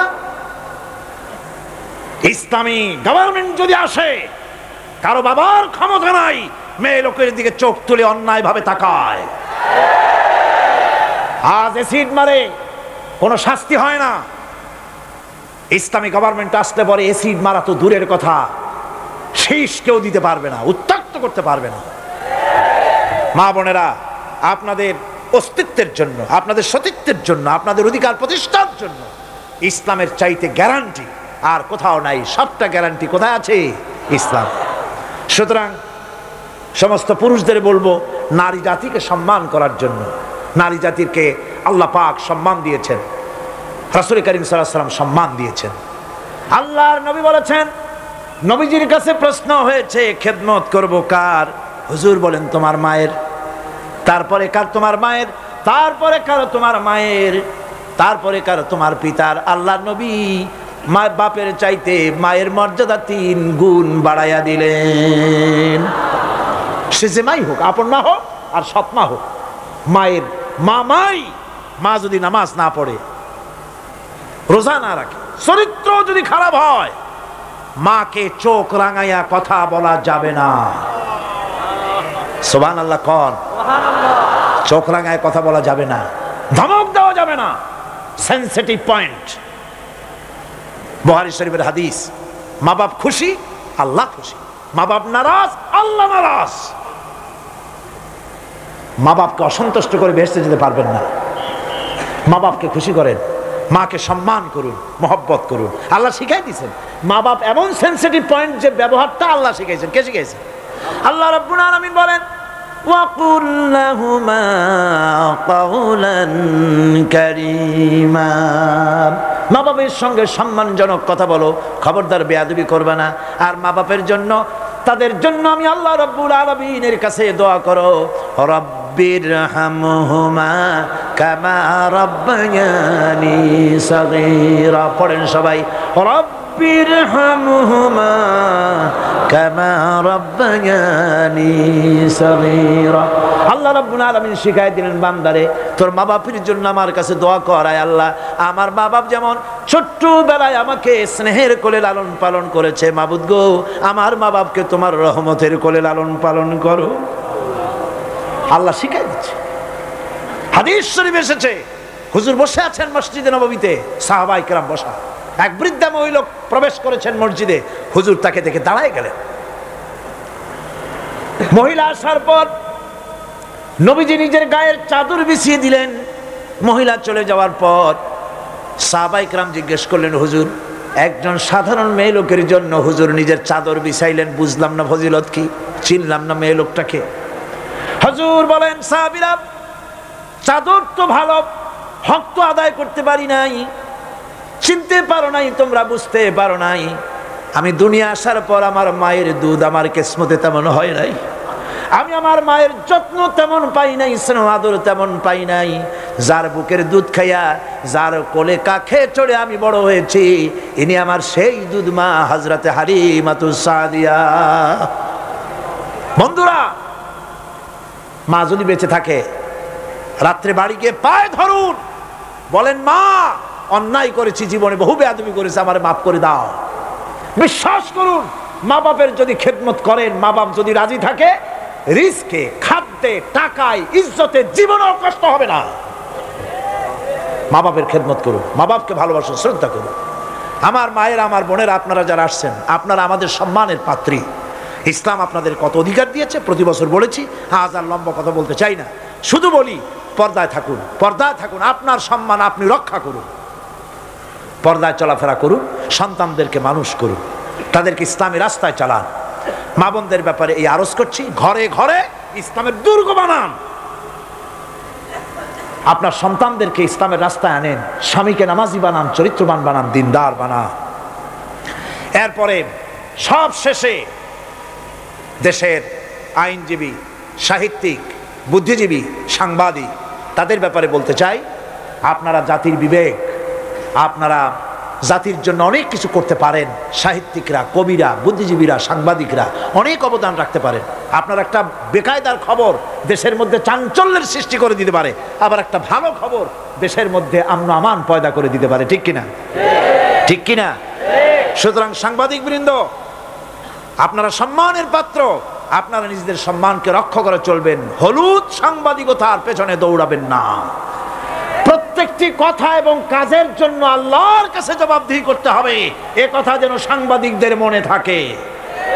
আল্লাহকে ভয় করুন, আল্লাহকে ভয় করুন, আল্লাহকে ভয় করে সাংবাদিকতার মহান পেশায় নিয়োজিত থাকুন। হক কথা লিখবেন, জীবনের বিনিময় হক কথা বলবেনই, অন্যায়কে প্রশ্রয় দিবেন না, সত্যকে ঢেকে রাখবেন না, তাহলে কিয়ামতে আল্লাহর কাছে জবাবদিহি করতে হবে। আইনজীবী, বুদ্ধিজীবী, সম্মানের পাত্র আপনারা, আপনারা দেশের জন্য, জাতির জন্য কল্যাণজনক কিছু রেখে যাওয়ার জন্য চেষ্টা করুন। সব শেষ কথা সেটা হলো এই পৃথিবীর কাছে আমরা অনেক ঋণী, এই পৃথিবীর কাছেও আমরা অনেক ঋণী। এই পৃথিবীতে পৃথিবীর ফল খাই, ভাত খাই, মাছ খাই, পনির খাই, তরকারি খাই, দুধ খাই, গোশ খাই, এই পৃথিবী থেকে উৎপাদিত। সুতরাং এই পৃথিবীর কাছেও আমরা ঋণী আছি। মূল ঋণী তো আল্লাহর কাছে। মূল ঋণী কার কাছে? আল্লাহ পাকের কাছে। তবে পৃথিবীর কাছেও একটু ঋণী আমরা আছি, সেই ঋণ পরিশোধ করতে হবে। সেই ঋণটা কিভাবে পরিশোধ করবেন? সেই ঋণটা পরিশোধের একটাই পথ, আপনার চাইতে আপনি একজন ভালো নাগরিক আপনার সন্তানদের মধ্য থেকে তৈরি করে যান। একজন দিনদার, ইমানদার মুসলমান সন্তান, সন্ততি, ছেলে মেয়ে তৈরি করে যান, তাদেরকে দিনদার বানান, নামাজি বানান, চরিত্রবান বানান। আল্লাহ পাক যেন সকলকে তৌফিক দেন। শেষে একটা ওয়াদা করতে চাই, আপনাদের কাছে একটা দাবি করতে চাই। আমার দাবি তো আপনারা মনে হয় ফেলবেন না, ফেলবেন নাকি? আপনাদের জানা আছে অযৌক্তিক দাবি আমি করব না। সে দাবিটা হচ্ছে, বহুত মুসলমান আছে শবে বরাতে সারা রাত জাগে কিন্তু ফজরের নামাজ পড়ে না, আছে কিনা? আজকের মাহফিলে দোয়া কবুল হবে আশা করে অনেক বেনামাজিও আসছেন, নামাজ পড়েন না। 5 ওয়াক্ত নামাজকে সঠিকভাবে পড়তে হবে, রাজি আছেন? নামাজের ব্যাপারে গত বছর প্রায় 2 ঘন্টা ওয়াজ করেছিলাম, মনে আছে না? মনে না থাকলে ক্যাসেট আবার কিনে নেবেন, আবার কিনবেন, আবার শুনবেন। যেহেতু আমি কথা নিজের থেকে বলি না, কোরআনে কারীম থেকে বলার চেষ্টা করি। আমি আজকে ওয়াদা চাই, মুনাজাতের আগে জীবনে কোনোদিন ফরজ নামাজ, ফরজ রোজা, শরীয়তের ওজর ছাড়া ছাড়বো না। ওয়াদা করতে পারবেন? 2 হাত উঁচু করেন। মা বোনেরা আপনারাও আপনাদের পর্দার ভিতরে হাত উঁচু করে বলেন, ইয়া আল্লাহ। সকলে বলতে হবে, ইয়া আল্লাহ, তোমার নামে কসম করছি, যতদিন আমার মাথার কাছে মালাকুল মউত না আসতেছে ততদিন পর্যন্ত ফরজ নামাজ, ফরজ রোজা, শরীয়তের ওজর ছাড়া ছেড়ে দেব না। ইয়া আল্লাহ, আমার এই শপথ মৃত্যু পর্যন্ত পালন করার তৌফিক আমাকে দান করো, আমিন ইয়া রাব্বাল আলামিন। দরুদ শরীফ পড়েন। আল্লাহুম্মা 10 এগুলো আপনি বলে দিন না। জি জি জি, ঠিক আছে। আজকে এই মঞ্চে 10 জন ইসলাম কবুল করার জন্য হাজির হয়ে গেছেন। আমিন।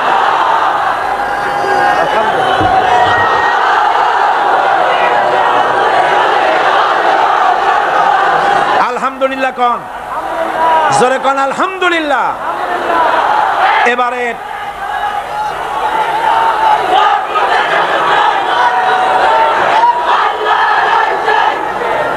এবারে ওনাদেরকে মুসলমান ইসলাম কবুল করার পর আমাদের 5 দিনের তাফসিরের মাহফিলের কাঙ্ক্ষিত মুনাজাতের দিকে এগিয়ে যাব এবং অবশ্যই আমি বিশ্বাস করি মুনাজাত আল্লাহর দরবারে কবুল হবে ইনশাআল্লাহ। তাহলে এখন হলো 13 জন না, 31 জন সর্বমোট এখন হচ্ছে 13 জন। প্রথম দিন এবং মাঝে চতুর্থ দিনে একজন, এই সব মিলাইয়া 39 নয়, সব মিলিয়ে এবারের তাফসিরের মাহফিলে 31 জন ইসলাম কবুল করলেন। আলহামদুলিল্লাহ।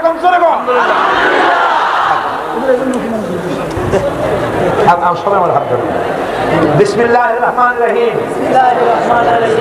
লা ইলাহা ইল্লাল্লাহু মুহাম্মাদুর রাসূলুল্লাহ। আল্লাহ ছাড়া কোনো ইলাহ নাই, মাবুদ নাই, তিনি এক, তিনি একক। মুহাম্মদ সাল্লাল্লাহু আলাইহি ওয়াসাল্লাম আল্লাহর প্রেরিত রাসূল। আশহাদু আন লা ইলাহা ইল্লাল্লাহু ওয়াহদাহু লা শারীকা লাহু ওয়া আশহাদু আন্না মুহাম্মাদান আবদুহু ওয়া রাসূলুহু। আমি সাক্ষ্য দিচ্ছি আল্লাহ ছাড়া কোনো ইলাহ নাই, মাবুদ নাই, উপাস্য নাই, তিনি এক, তিনি একক, তিনি নিরঙ্কুশ, তার কোনো অংশীদার নাই। আমি আরো সাক্ষ্য দিচ্ছি মুহাম্মদ সাল্লাল্লাহু আলাইহি ওয়াসাল্লাম আল্লাহর প্রেরিত রাসূল এবং তার বান্দা। সকলকে বলো আসসালামু আলাইকুম। জোরে জোরে সবাই দাঁড়ান, সবাই দাঁড়ান। এই নতুন মুসলমান মুসলিম বৃন্দ আপনাদের সকলকে বলেছে আসসালামু আলাইকুম। আপনারা প্রাণ ভরে সালামের জবাব দেন। মোনাজাতের জন্য সবাই নামাজের কায়দায় বসুন। তাশাহুদের অবস্থায় যেভাবে মানুষ বসে সেইভাবে করে বসুন, কেবলামুখী হয়েই বসুন, মাথা নিচু করে চক্ষু বন্ধ করে। মনিবের দরবারে এই লক্ষ লক্ষ গোলামেরা আল্লাহ পাকের শাহী দরবারে এখন আমরা হাত তুলব, মনটাকে নরম করে, মাথাটাকে নিচু করে, চক্ষু বন্ধ করে মহান আল্লাহ পাকের দরবারে দাঁড়ানো ভাইরা বসে মোনাজাতে শরীক হই। আল্লাহুম্মা আমিন। রব্বানা যালামনা আনফুসানা ওয়া ইল্লাম তাগফির লানা وترحمنا لنكونن من الخاسرين ربنا ظلمنا أنفسنا وإن لم تغفر لنا وترحمنا لنكونن من الخاسرين পড়েন সবাই আমার সাথে, রব্বানা যালামনা আনফুসানা ওয়া ইন লাম তাগফির লানা ওয়া তারহামনা লানাকুনান্না মিনাল খাসিরিন। আয় আল্লাহ তাআলা, 5 দিন ধরে কোরআনে কারীমের তাফসীরের মাহফিলে আমরা আলোচনা করেছি, দরুদ ও সালাম পড়েছি, জিকির আজকার করেছি, তেলাওয়াত করেছি। আয় আল্লাহ তাআলা, আমি মানুষ, আমার বলার মধ্যে অনেক ভুল হয়ে যেতে পারে। আমার বলার ভিতরে যদি কোনো ভুল হয়ে থাকে আল্লাহ, ভুলগুলি তোমার বান্দাদের স্মৃতি থেকে মিটাইয়া দাও।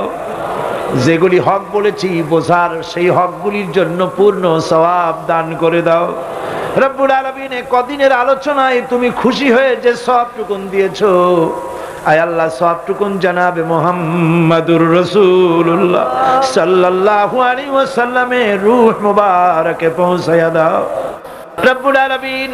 হযরত আদম আলাইহিস সালাম থেকে নিয়ে আজ পর্যন্ত রাসূল করিম সাল্লাল্লাহু আলাইহি ওয়াসাল্লাম পর্যন্ত যত পয়গম্বর দুনিয়া থেকে বিদায় হয়ে গেছেন, আল্লাহ তাদের আরওয়াহে পাকের পরে হাদিয়া পৌঁছায় দাও। সাহাবায়ে কেরাম, তাবিন, তাবে তাবিন, তাদের পবিত্র রূহের পরে সওয়াব পৌঁছায় দাও। আজওয়াজ মুতাহারাত, তাদের পবিত্র রূহের পরে সওয়াব পৌঁছায় দাও। রব্বুল আলামিন, तमाम পৃথিবীর বুকে উলামা, পীর, মাশায়েখ, আসফিয়ায়ে কেরাম, আউলিয়ায়ে কেরাম, মুসলমান মুমিনিন মুমিনাত দুনিয়া থেকে যারা বিদায় হয়ে গেছে, কবরে তুমি সওয়াব পৌঁছায় দাও। রব্বুল আলামিন, এই মুহূর্তে আমরা আমাদের মা বাপের কথা মনে করতেছি। আল্লাহ, আমাদের মধ্য থেকে যাদের আব্বা জান দুনিয়া থেকে জনমের মতো বিদায় হয়ে গেছে, মাবুদ আমাদের আব্বার রুহের পরে সওয়াব পৌঁছায়া দাও। আব্বার কবরটাকে জান্নাতের টুকরায় পরিণত করে দাও। রব্বুল আলামিন, বাপ যার বিদায় হয়ে গেল, কত কষ্ট করে সন্তানকে মানুষ করেছে, লেখাপড়া শিখাইছে, বাড়ি ঘর বানায় দিয়ে গেছে, যাওয়ার সময় কিছুই নিয়ে যায় নাই। আয় আল্লাহ, আমাদের আব্বা জানের কবর জান্নাতের টুকরা বানাইয়া দাও। রব্বুল আলামিন, আমাদের জনম দুঃখিনী মা, 10টি মাস ধরে মায়ের পেটের ভিতরে থেকে মাকে কষ্ট দিয়েছি, 2.5 বছর ধরে বুকের দুধ খাইয়া কষ্ট দিয়েছি, পেশাব পায়খানা করে কষ্ট দিয়েছি। ওই মা যার দুনিয়া থেকে বিদায় হয়ে গেছে, আল্লাহ কবরকে জান্নাতের টুকরা বানাইয়া দাও। রব্বুল আলামিন, আমাদের মা বাপ যাদের বেঁচে আছে, আমাদেরকে খেদমত করার তৌফিক দিয়া দাও। রব্বির হামহুমা কামা রব্বায়ানি সগীরা। সবাই পড়েন, রব্বির হামহুমা কামা রব্বায়ানি সগীরা। আয় আল্লাহ রাব্বুল আলামিন, আমাদের দাদা দাদি, নানা নানি, শ্বশুর শাশুড়ি, আত্মীয় স্বজন যা মারা গেছে, কবরগুলিকে জান্নাতের টুকরায় পরিণত করে দাও। রব্বানা তাকাব্বাল মিন্না ইন্নাকা আনতাস সামিউল আলিম ওয়া তুব আলাইনা ইন্নাকা আনতাত তাওয়াবুর রহিম। সুবহান রাব্বিকা রাব্বিল ইজ্জাতি আম্মা ইয়াসিফুন ওয়া সালামুন আলাল মুরসালিন আলহামদুলিল্লাহি রাব্বিল আলামিন। ওয়াজআল আখিরা কালিমাতিনা ইনদাল মাউত লা ইলাহা ইল্লাল্লাহু মুহাম্মাদুর রাসূলুল্লাহ। আসসালামু আলাইকুম ওয়া রাহমাতুল্লাহ।